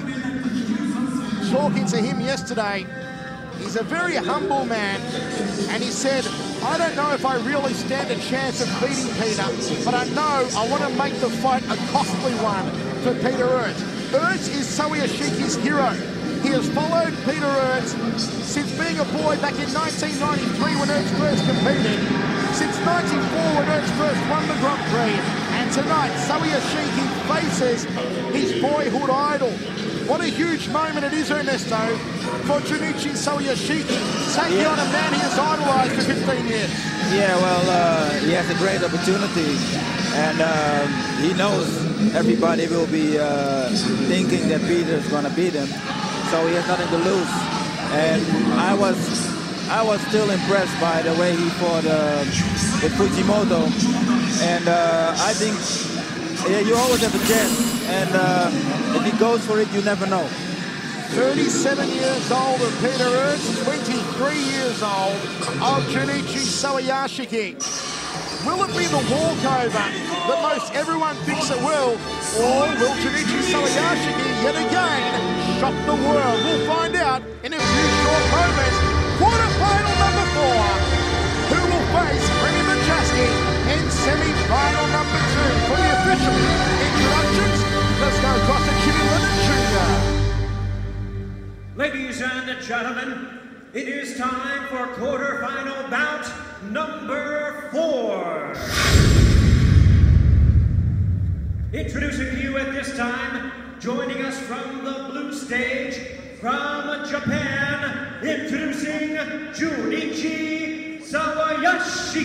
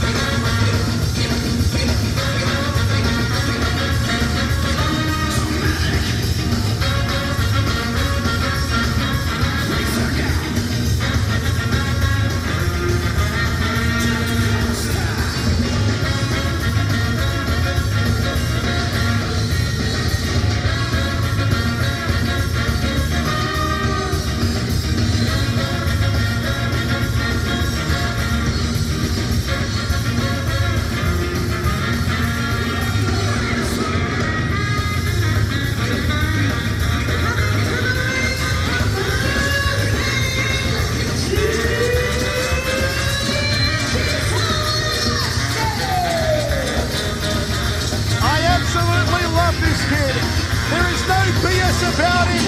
He's not a rock star, he's not blinked up, it's all business. When Junichi Sawayashiki is in centre ring.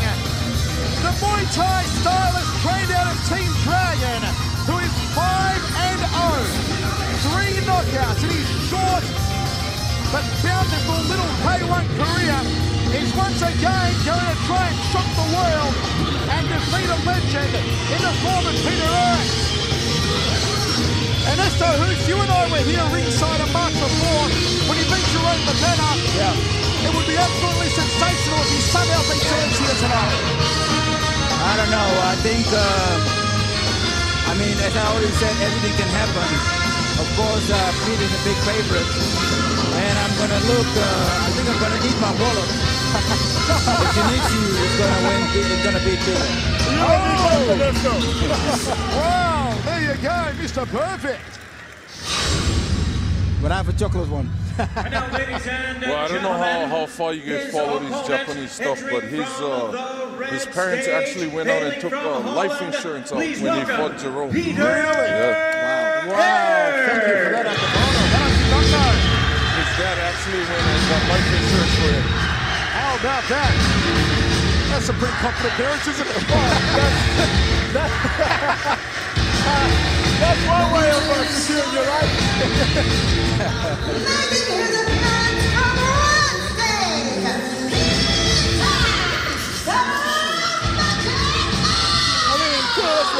Doesn't matter what happens, whether this kid wins or loses, he's got nothing to lose tonight because he's fighting one of the legends of the game. At all. And here he is! Oh, look at that ovation!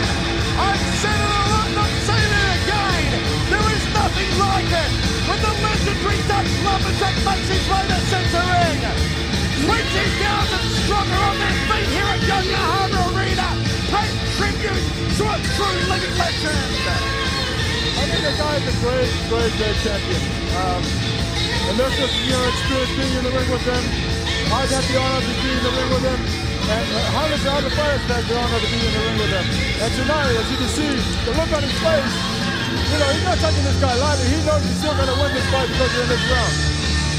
Peter Aerts makes his way to the red corner. This place is alive. It's a happening in Yokohama. Experience versus youth. A legend versus a relative newbie. Aerts is looking to become the record-equaling 4-time champion. Over the top rope goes the Dutch lumberjack. The legend is here in centering. All right, fans, here we go. Quarterfinal action, scheduled 3-3-minute rounds. Introducing to you first on my right, fighting out of the blue corner, wearing black and green trunks, standing at 184 centimeters, he weighed in at 102.1 kilograms. Tonight, ladies and gentlemen, he is making his World Grand Prix debut. Please welcome the J-Net Heavyweight Champion from Japan, introducing Junichi Sawayashiki. And his opponent across the ring on my left, tonight fighting out of the red corner, wearing purple trunks with red trim, standing at 192 centimeters, he weighed in at 112.1 kilograms. Ladies and gentlemen, here is the three-time World Grand Prix champion from Holland, known as the Dutch Lumberjack, introducing Peter. What a massive ovation for Peter Aerts, the legend. Referee calls both men in for the final instructions. Aerts a 71% KO ratio. Sawayashiki a 60% KO ratio. The Japanese fighter is undefeated in a short but brilliant 5-fight K1 career. Peter Aerts, the only man to have fought in every Grand Prix since 1993 and the fastest Grand Prix champion in history, when in 1998 he won the GP in only 6 minutes and 43 seconds. All first round knockout. The last time he won it back in 98. Here we go. First round.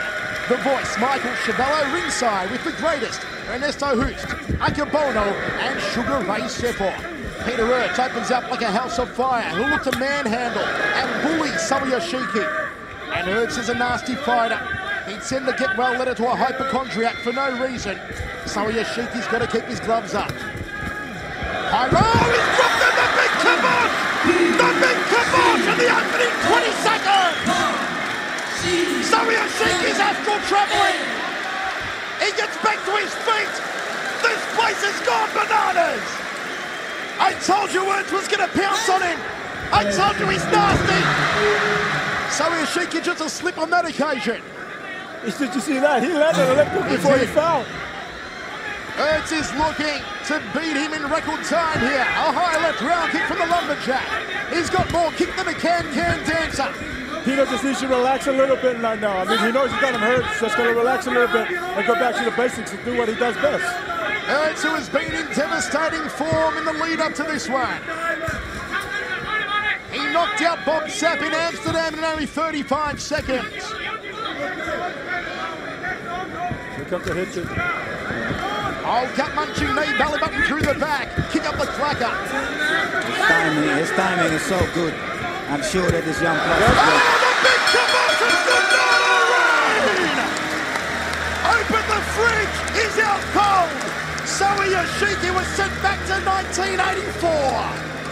Whoa, Ernesto, what a right hand! That was a big right hand. George Orwell is very jealous now. Unbelievable! We told you he was in the form of 1998. He has showed it again. A devastating first-round knockout of the highest order. Like we said earlier, Peter's hungry for this event, and he showed it right there and there. Well, forget the life insurance. I hope that Junichi's got good dental cover after that one. Smack bang on the kisser, as only Peter Aerts can do. And we are set for a dream semi-final number 2. Aerts versus Bonjasky, an all-Dutch battle. I'm still getting over that one. That was just an awesome, awesome performance, Ray. Well, absolutely. I mean, you know, it was no surprise to me, and I'm sure it's no surprise to all of us, that Peter was going to come out and do exactly what he did. I mean, we talked to him a few days ago. He's ready, he's hungry, he's strong. This kid has very limited experience in the ring to fight the top fighters, the best of the best. And today he found what it was like to fight one of the best of the best. It was 1 minute and 29 seconds into the first round, where Peter Aerts threw the big right hand that dropped and took out Junichi Sawayashiki. The Japanese fighter took more shots than an alcoholic in a very short period of time. And Peter Aerts, in his 15th K1 Grand Prix, is once again on his way, and perhaps on his way to immortality. It is one for the highlight reel. Puts the nose through the back of the head of Sawayashiki.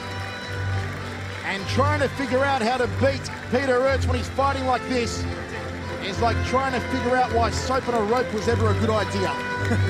He is on the money yet again. Sawayashiki being helped backstage. I go to my special comments, guys, and our semi-finals are set. Here we go, semi-final action. We're scheduled 3-minute rounds. Introducing to you first on my right, fighting out of the blue corner, wearing black trunks. He made his way to the semifinals with a unanimous decision win earlier tonight. Ladies and gentlemen, please welcome Semmy Schilt. And his opponent across the ring on my left, he is fighting out of the red corner, wearing black trunks with gold trim, making his way to the semifinals also with a unanimous decision victory earlier tonight. Ladies and gentlemen, please welcome the hard-hitting Jerome Le Banner.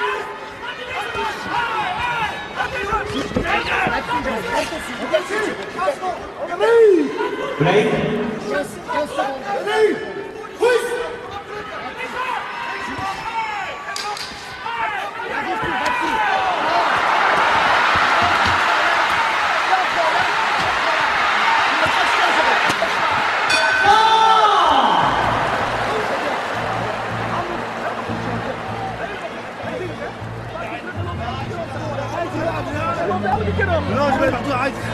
Je mets partout. Ta gueule, je mets. Ta gueule, j'ai arrêté. T'arrêtes pas. Mais putain, faut chier. Non, ta gueule, j'ai le pied. J'ai le pied là.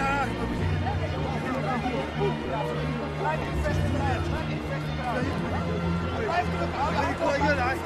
Ça sonne partout. Ça sonne partout. Ça sonne partout, c'est là, arrête. Ça sonne, j'ai mal.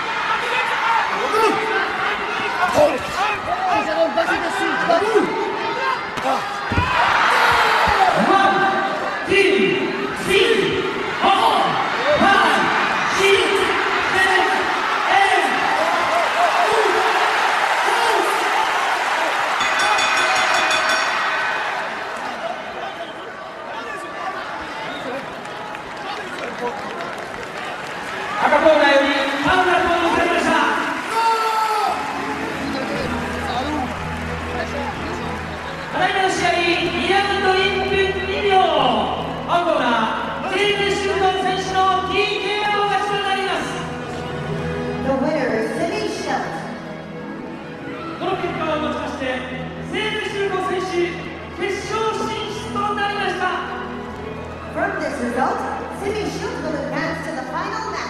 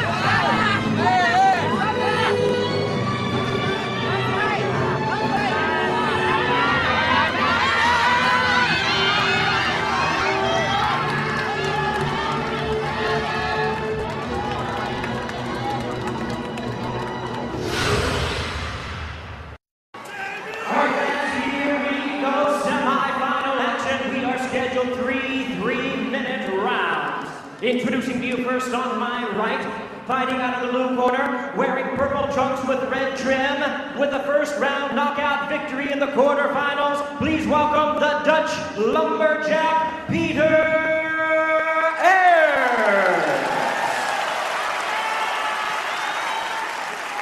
And his opponent across the ring, ready to go on my left, fighting out of the red corner, wearing black trunks with gold trim. He made his way to the semifinals with a majority decision victory earlier tonight. Ladies and gentlemen, please welcome Remy Bonjasky.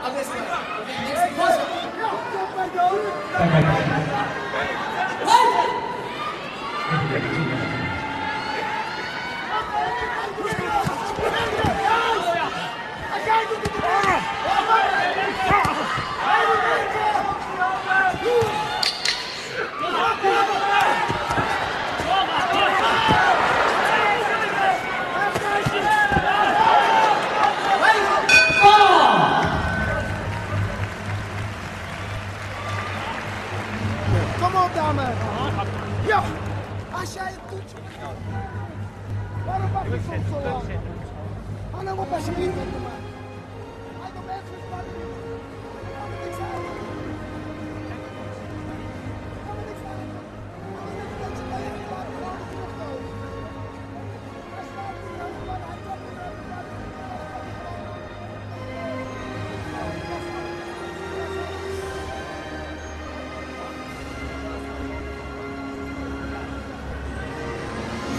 Gebeurt er niks. Second out!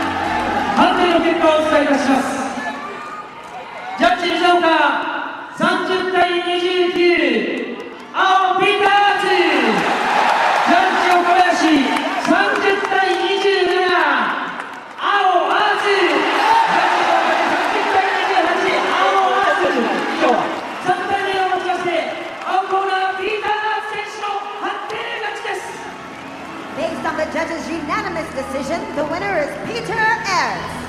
この結果をもちまして、ピーター選手、決勝進出となりました。From this result, Peter Aerts will advance to the final match.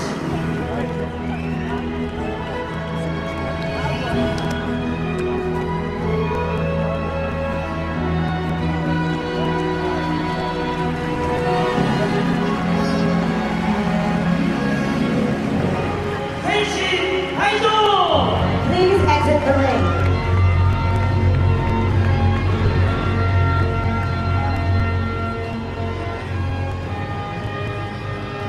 決勝カードは昨年と同一カードになりました。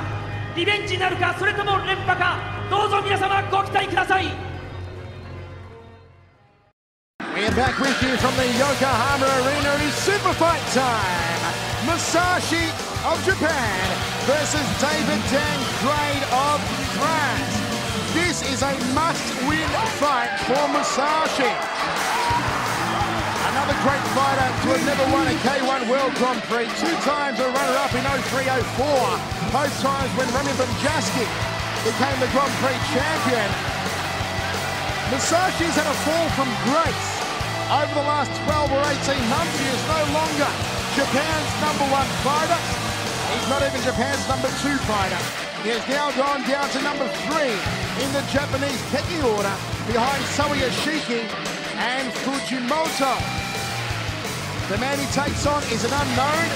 All we know about him is that he looks a lot like Jerome, the French soccer star. David Dancrade comes here tonight to try and knock out Musashi. Can he do it? We'll see in just a moment.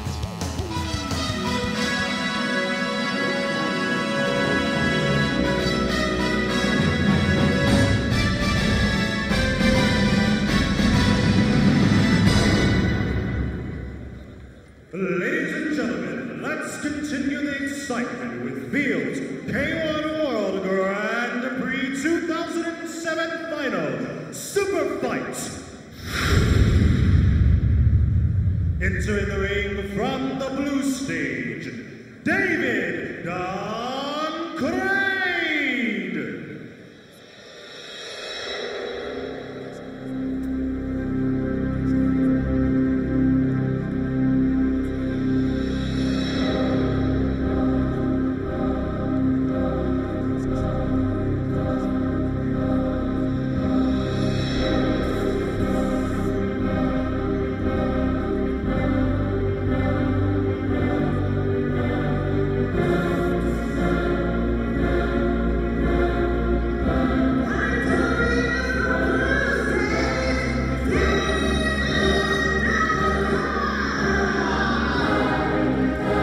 Okay, now this music I like. If you're a Scarface fan like I am, this is the music from Scarface.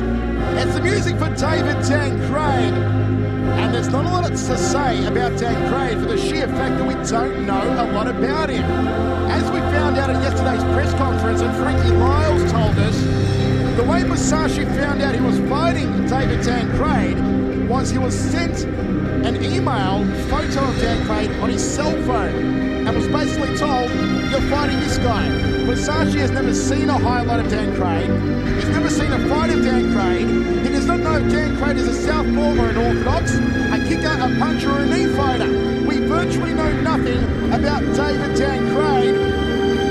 Ray, how do you prepare for an opponent you know nothing about? Well, right now, I mean, since Musashi doesn't know anything about his opponent, what he needs to do in the first round is, like Musashi normally does, is, be light on his feet and just to suss the guy out, see what he's got to bring, see what his strong points are, whether he, likes to use his hands or his legs. I mean, that's the only thing you can do when you're facing somebody that you know nothing about. David Dancrade from the Falcon Gym in Paris. 6'2", 212 pounds. His fight record is 26 fights for 16 and 10. So it's not a bad record, although we don't know under what rules David Dancrade has competed in the past. As we said, it could be a boogeyman match here for Musashi. Dancrade is a complete unknown. What a stage to make your K1 debut on for David Dancrade. And so you've got to figure that if they're debuting Dancrade against Musashi here at the Grand Prix, he can't be that bad. Yeah, I mean, you never know. If you say 16 and 10, yeah, I don't know. I mean, he looks very strong, and if he does what he looks like, it can be an interesting fight. Otherwise, it will be a walkover. And now, ladies and gentlemen, let's welcome from the red stage, Musashi!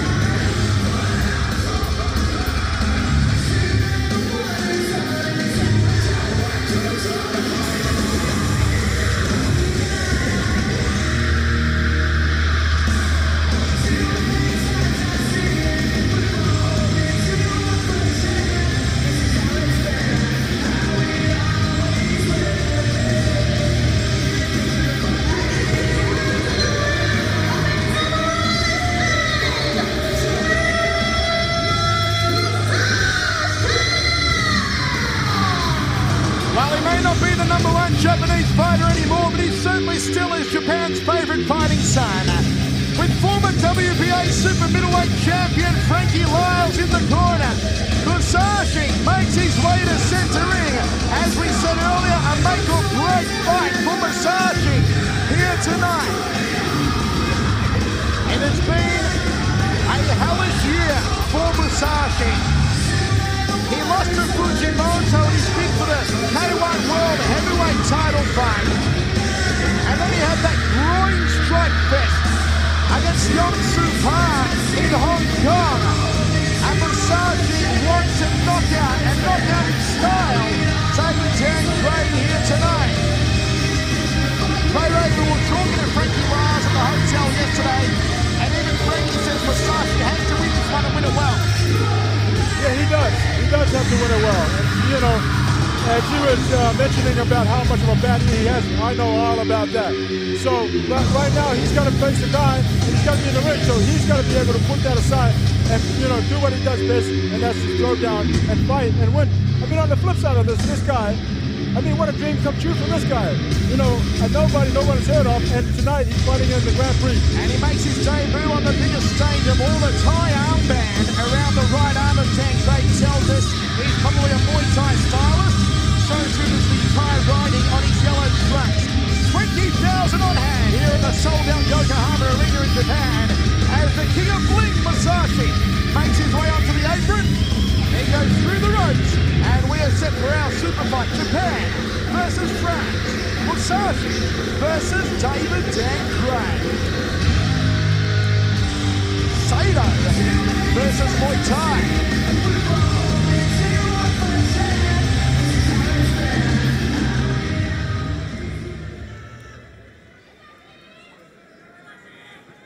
Fighting out of the blue corner, ladies and gentlemen, 188 centimeters, 92.7 kilograms. He's a Thai boxing 2004 French champion, David Dancrade.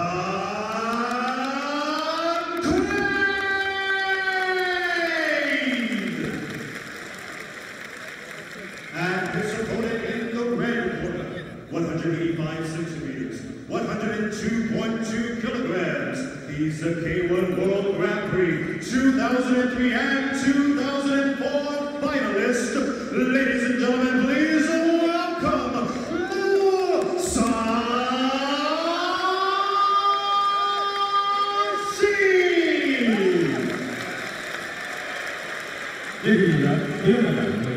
We are ready for super fight action, 3x3 minute rounds between Musashi of Japan and David Dancrade of France. 2 knockdowns in 1 round in place under super fight rules. 3x3, 1 extra round in case of a draw. Musashi needs the victory here tonight over David Dancrade. Dancrade has the height. He's also got the longer arms. He's got the reach over Musashi. Musashi, who has really leaned up in recent times, especially as he had that crack at the K1 World Heavyweight title that Badr went on to win after Fujimoto knocked Musashi out of the bidding process with a lethal high right round kick. That was here in Yokohama. It hasn't proven a happy hunting ground for Musashi. Can he change the trend over the next 9 minutes?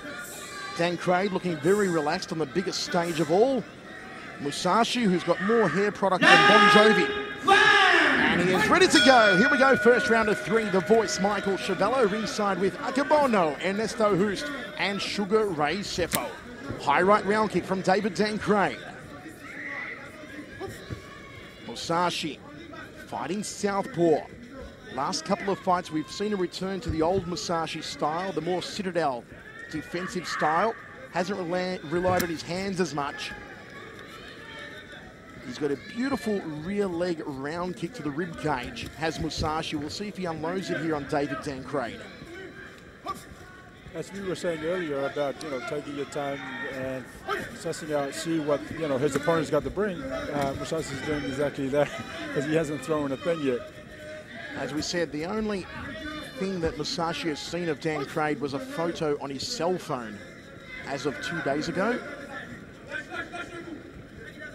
There are no highlights of Dancrade from Musashi and Frankie Lyles to have researched. Nice evasion there from Musashi. Tries for the inside lead thigh of the Muay Thai stylist. Good double forearm guard from Musashi. You can see that obviously this guy likes to kick. He loves the legs. And already more kick than a chorus line for David Dancrade here in the first round. Musashi should put more pressure. He's waiting too much at this moment. Spinning back heel kick there from Dancrade. Certainly doesn't seem nervous on his K1 debut as Dancrade. Well, no, I wouldn't be either. I mean, you know, he's got nothing to lose. He's fighting on the biggest martial arts circuit in the world. And, you know, he can only gain either a comeback, you know, and compete again in the K1 circuit or a contract. So, you know, he's got everything to gain, nothing to lose. So both men just testing the waters here at the moment, seeing what each other has to offer. There's already some red swelling on the left rib cage of Musashi, courtesy of those round kicks from Dancrade. Goes to the outside lead thigh as Dancrade. That being the right thigh of the southpaw Musashi. 40 seconds remaining here in the first round, set for 3x3. Nice high right round kick from Dancrade and a good high guard from the Frenchman. I think Musashi's problem is that he doesn't combine the punches with the kicks. He's got to stop throwing the single shots, Ernesto. Either he makes a punch or a kick. Now he should proceed, but he stops. He takes his time too much. Also looking a little flat-footed here is Musashi, not really moving around the balls of his feet. No, not at all. I think maybe because now he knows what he's got. You know, he's dealing with a guy who's just kicking, and so he's just taking his time. Oh, rib kick from Musashi! That's the one I told you to watch out for. The real leg of Musashi, and Dancrade is hurt here. He's not going to make the count. That's over. It's good night, Irene! Musashi by a first round kick knockout over David Dancrade. And as I dare say, he's busted the ribs here of Dancrade. I think so. That looks like an old Musashi. And that kick came out of nowhere. Yeah. Like I said it earlier on, that's the prime weapon of Musashi, that rear leg round kick to the rib cage. Well, you know, we were talking about he's not working too much. He's taking his time. You need to, you know, proceed forward and keep put the pressure on. But, you know, as we've seen many a times, that it only takes one shot. And, you know, Musashi proved that by landing that full body kick. Look at the flesh just moving. You get a sadistic grin on your face, Akabono, because as a fan, I know you love that kick knockout. As a big guy, that hurt me too. I hope you didn't have a big breakfast this morning, David Dancrade. Musashi just kicked the scrambled eggs out of his stomach. 2 minutes and 59 seconds right on the buzzer. Well, those scrambled eggs can probably, you know, blend into his shorts. He kicked the croissants out of him. So great victory there for Musashi. He is in the winner's circle with another riveting KO. What a juicy story. Hey, I thought I was the king of the cliches. Mr. Cepho, Mr. Hooster taking over here. Hey, we're learning from the master. I'm going to get Akabono to clothesline you both if you're not careful, all right? So well done to Musashi. Looks of jubilation on the face of Frankie Lyles in his corner. Boxing Hall of Famer. The ridiculously large trophy for this super fight. And Musashi once again in the winner's circle. Folks, still to come here tonight. Our main event, the big one, the whole world will be watching. Semmy Schilt versus Peter Aerts in our final matchup is only moments away. And you can bet that when the two-time and defending K1 champion meets the three-time champion looking to make it 4, this house is going to explode. How exciting is that with the 4-time champion watching? Can't be more exciting. 4-time champion is super cool. I'm going to ask you though, Ernesto, although you've been retired for some time now, you still get the itchy knuckles sitting here ringside watching the Grand Prix. I mean, you know, this is the house that you and Peter Aerts built. Yeah, that's very right. And I mean, I just know it has been my time. I had my time in it for 23 years. I must say, I look at it with pleasure, but I don't miss being there myself. I mean, I think it has been enough. I mean, after I quit, I was like, this is enough, and it should be like this. Well, no one achieved more in the sport than the greatest. Sitting with us here ringside, it's a pleasure as always to have Ernesto Hus lending his comments as Musashi's team make their way back to the dressing room. But a hurry there ringside with Simon Rutz, the K1 Amsterdam promoter. And a very happy Musashi who made easy work of David Dancrade, a scintillating rib kick on 2 minutes and 59 of a 3-minute round. You don't cut it more fine than Musashi did with that knockout.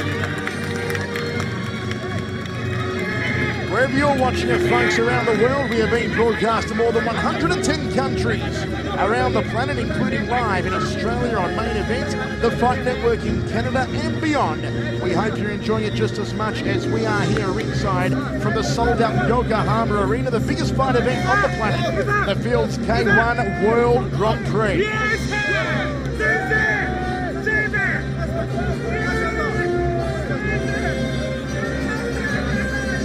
Just feel the tension here start to rise. The mercury is starting to escalate as our final is only seconds away.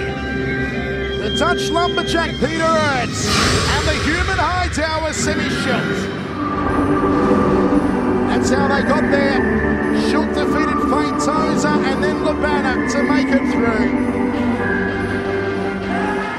The hightower has looked so impressive, incorporating new weapons into his arsenal, as we saw against Glaube Feitosa in the first quarterfinal. The match against Glaube was one for the ages. Glaube was beating Semmy Schilt all the way until Schilt tagged him in the second round with some good headshots and then cracked away at the right knee. Glaube went down. The corner threw in the towel. And the human refrigerator, the battling cyborg, could take no more. Semmy Schilt making it through to his third consecutive K1 final. In quarterfinal number 4, Peter Aerts absolutely steamrolled through a hapless Sawayashiki. Inside of 2 minutes, it was the Peter Aerts of old. Sawayashiki took more blows than a box of Kleenex. And Aerts came in fresh against Remy Bonjasky. This was a very torrid fight. Peter Aerts dominated the first 2 rounds. Remy seemed to come on strong at the end of the second. He powered up in the 3rd round, but Aerts had his measure and took the victory. And now we are set. Aerts and Schilt in the final. Backstage, Peter Aerts and Semmy Schilt are ready. Either way, history is going to be made. Either Schilt will become the first ever 3-time consecutive champ, or Aerts will equalise Ernesto's record.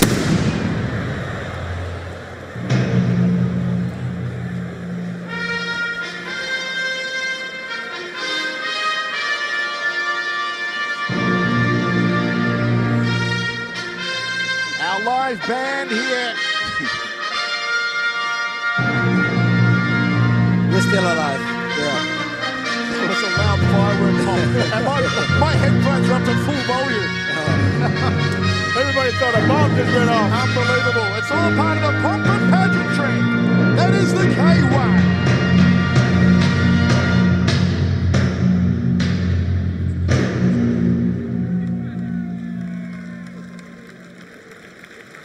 Ladies and gentlemen, the time has come for the bout you've all been waiting for. The Field's K1 World Grand Prix 2007 Finals. And now, ladies and gentlemen in attendance, and K1 fans joining us around the world, live from Yokohama, it's time for the main event of the evening.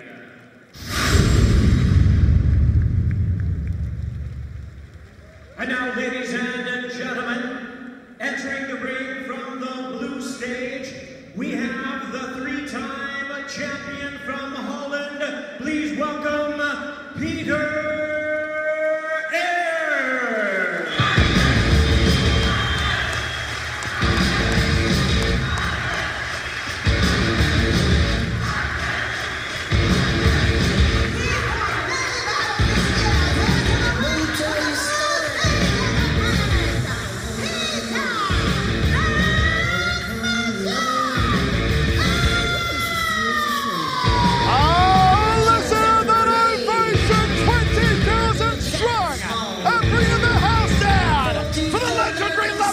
Peter Aerts! There is nothing else like it! Peter Aerts is back where he's been so many times before! In the K1 Grand Prix final! Sugar Ray Seville, things are about to get crazy! I mean, I can feel the chills running through my body right now. And I can just feel that Peter is so focused and so concentrated, you know, on what he's got to do in there against someone like Semmy. I mean, you know, my hands, my fingers, my toes, I'm crossed for him because I would love for him to pull it off and be the winner tonight. You're not the only one. Everybody I think in the fighting world inside Semmy Schilt's corner and Semmy Schilt's mum would want to see Peter Aerts win this one. Would want to see him join Ernesto Hoost as a four-time champion. He looks mentally prepared for it, doesn't it? He had a bit of a battle against Remy Bonjasky, but he looks okay. What a moment it is in the history of this great fighter, a true legend. The atmosphere here is just incredible. You can cut it with a chainsaw. Over the ropes goes the lumberjack. This place is alive! It's a happening!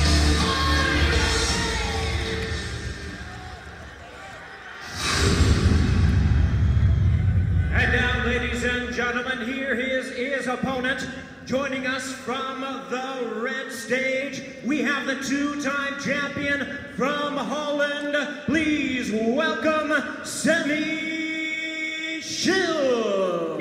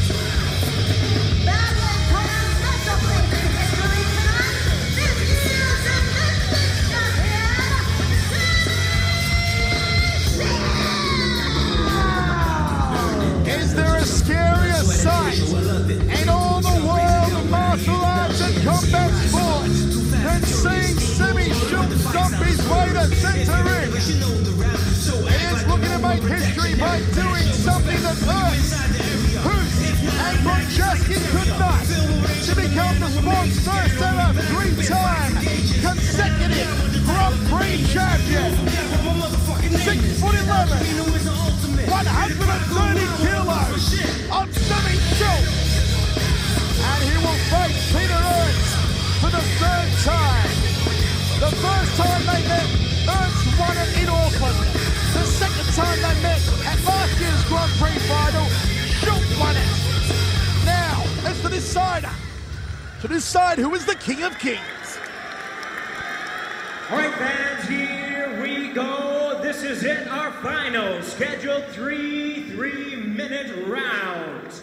Introducing to you first on my right, fighting out of the blue corner, standing 192 centimeters, he weighed in at 112.1 kilograms. He made his way to the finals with a first round knockout victory and a unanimous decision win. Ladies and gentlemen, here is the 3-time K1 World Grand Prix champion from Holland, introducing the Dutch lumberjack, Peter Aerts.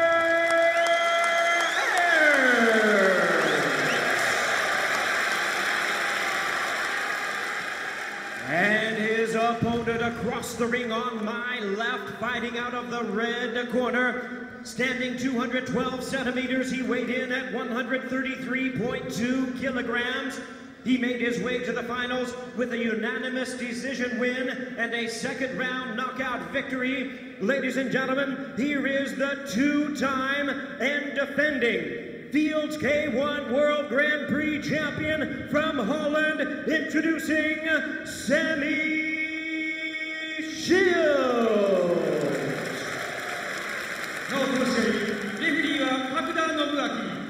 Third man in centering, the legend, Nobuaki Kakuda. 20,000 sold out here at the Yokohama Arena.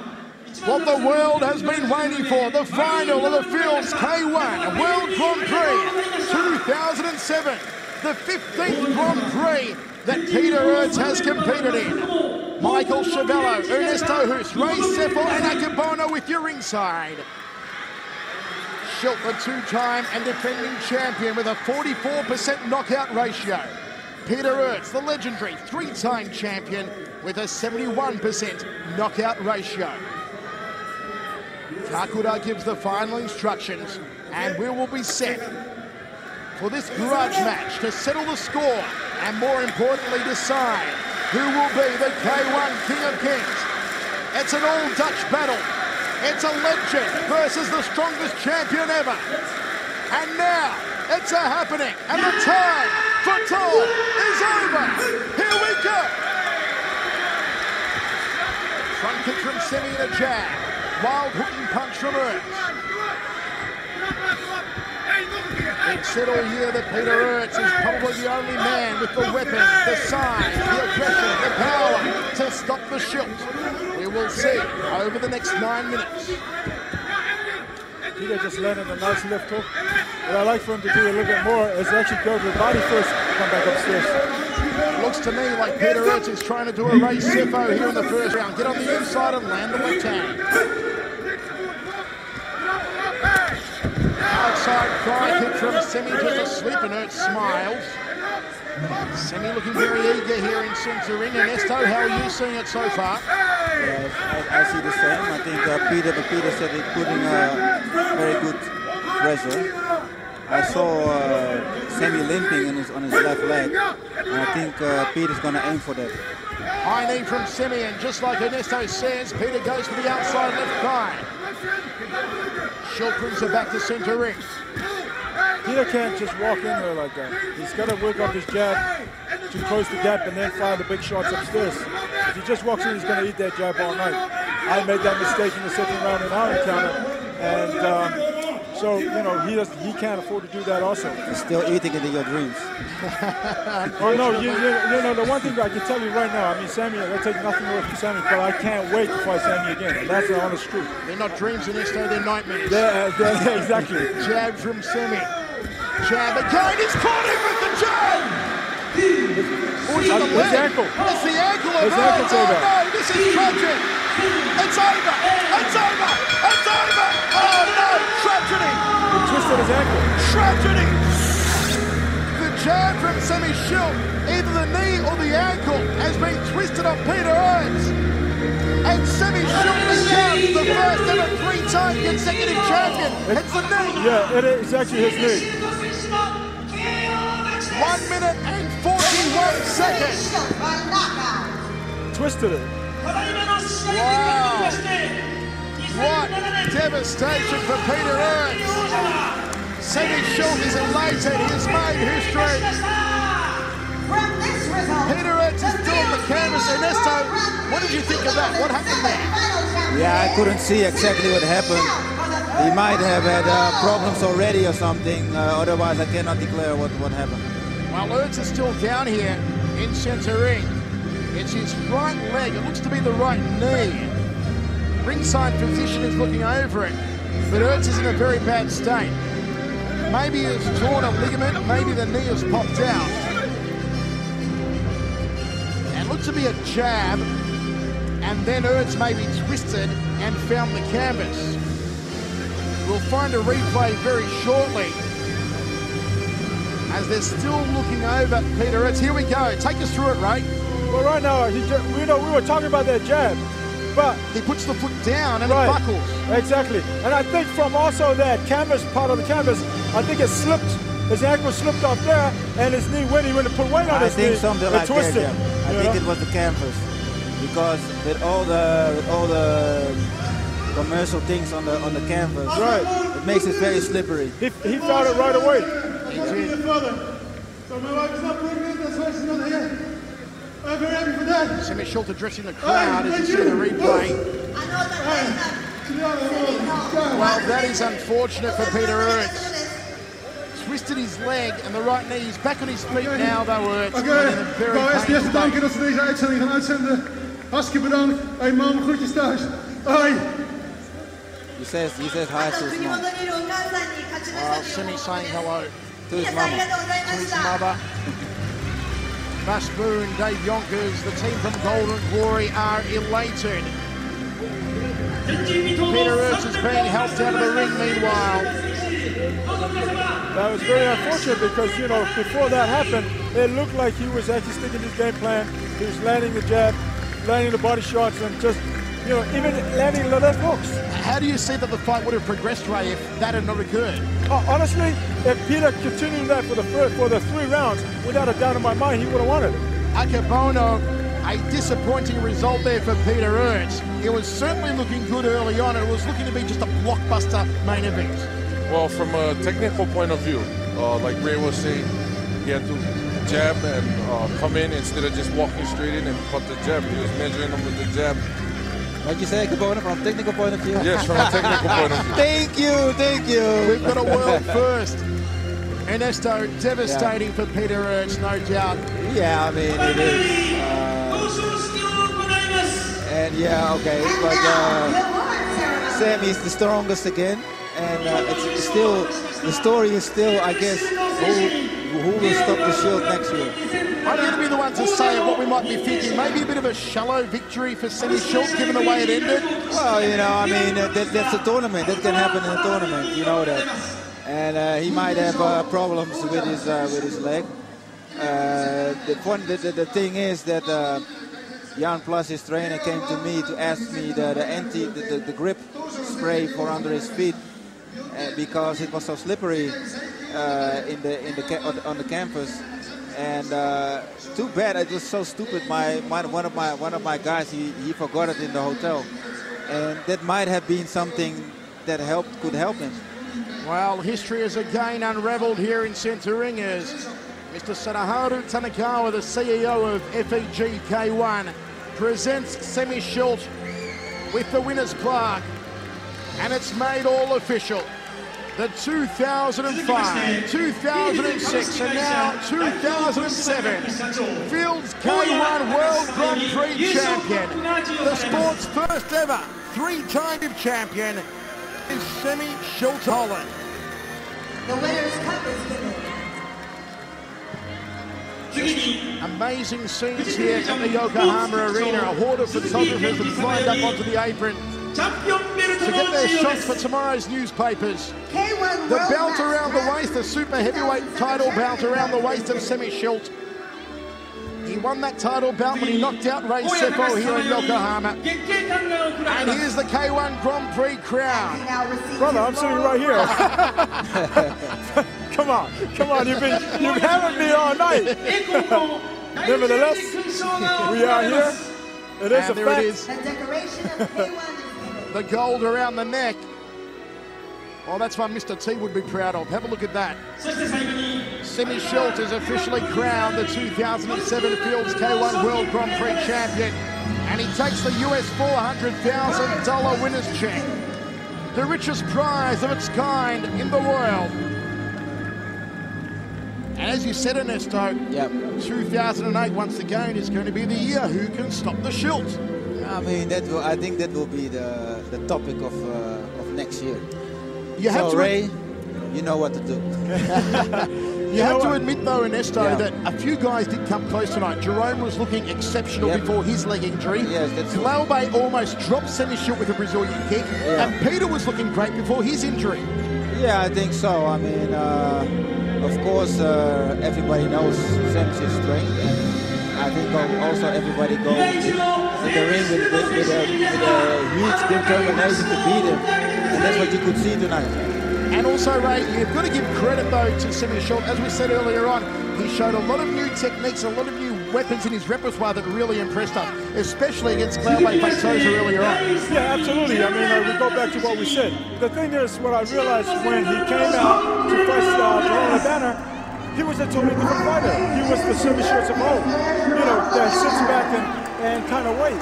Where I think confidently he knew he could actually walk over Jerome over Glaube, so therefore he pressured action. Again, we go back when he fought Mighty Mo. I mean, Semmy Schilt doesn't throw X kicks, spinning kicks, you know, back kicks and whatever.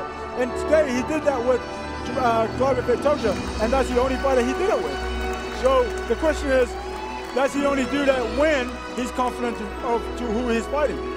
Who will stop the Schilt? That is the question we are all asking. I'm sure you're all asking around the world. And Semmy Schilt becomes an historic third time, 3 consecutive titles for Semmy Schilt. Folks, we hope you enjoyed it as much as we have here from the Yokohama Arena. Ernesto, you and I have had some great moments this year commentating all over the world. Yes, We're here in March, we're in again. Honolulu, we're in Amsterdam. We'll be back for 2008. Thank you very much. Thank you. Akabono, as always, it is an absolute pleasure to have you here with us ringside. Thank you. Anytime you need my technical advice, let me know. Definitely. Give us some technique. I can learn something from you, Akabono. And my brother from another mother, Ray Sefo. Great as always, brother, to have you here. Well, it's a learning experience, and it's always phenomenal, and it's a pleasure to be here and be part of it all. And then, you know, and again, having to sit next to a legend like Ernesto Hoosh, Yokozuna, another legend in sumo, the legend of the mic, the voice. Thank you, sir. So, you know, it's always a pleasure. Thank you. There you have Legend it, of the folks. sugar food. Thank you, sir. We've certainly had an enjoyable night. Our champions in centering our fighters. We've had an absolute ball calling the action for you. For the likes of Choi, Glaube Feitosa, Jerome Badr, Sawayashiki, Bonjasky, Badr, it's back to the drawing board. It's back to the heavy-duty training and another assault on the title in 2008. For Semmy Schilt, well, he continues to go from strength to strength. Just when we thought we'd seen the best of Semmy Schilt last year, he steps it up another notch. He raises the mark even higher for every K1 competitor around the globe to try and aim towards.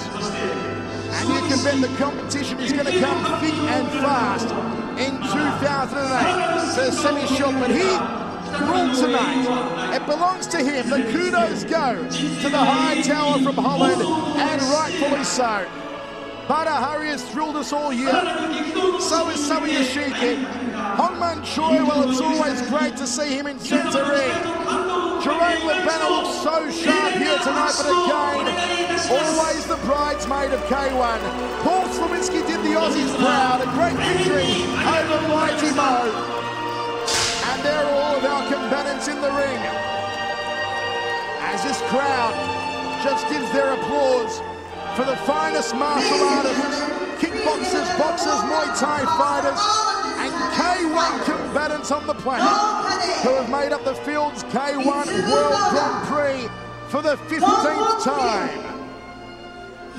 Folks, from myself, the voice, Michael Chiavello, my verbal sparring partners, Sugar Ray Sefo, the 64th Yokozuna Akabono, and the all-time greatest Ernesto Hoosh. Thank you for joining us ringside from the Yokohama Arena in Japan. We hope you've enjoyed it just as much as we have. We'll see you at Dynamite on New Year's Eve for what should be a magnificent show. And then until 2008, it's good night from us.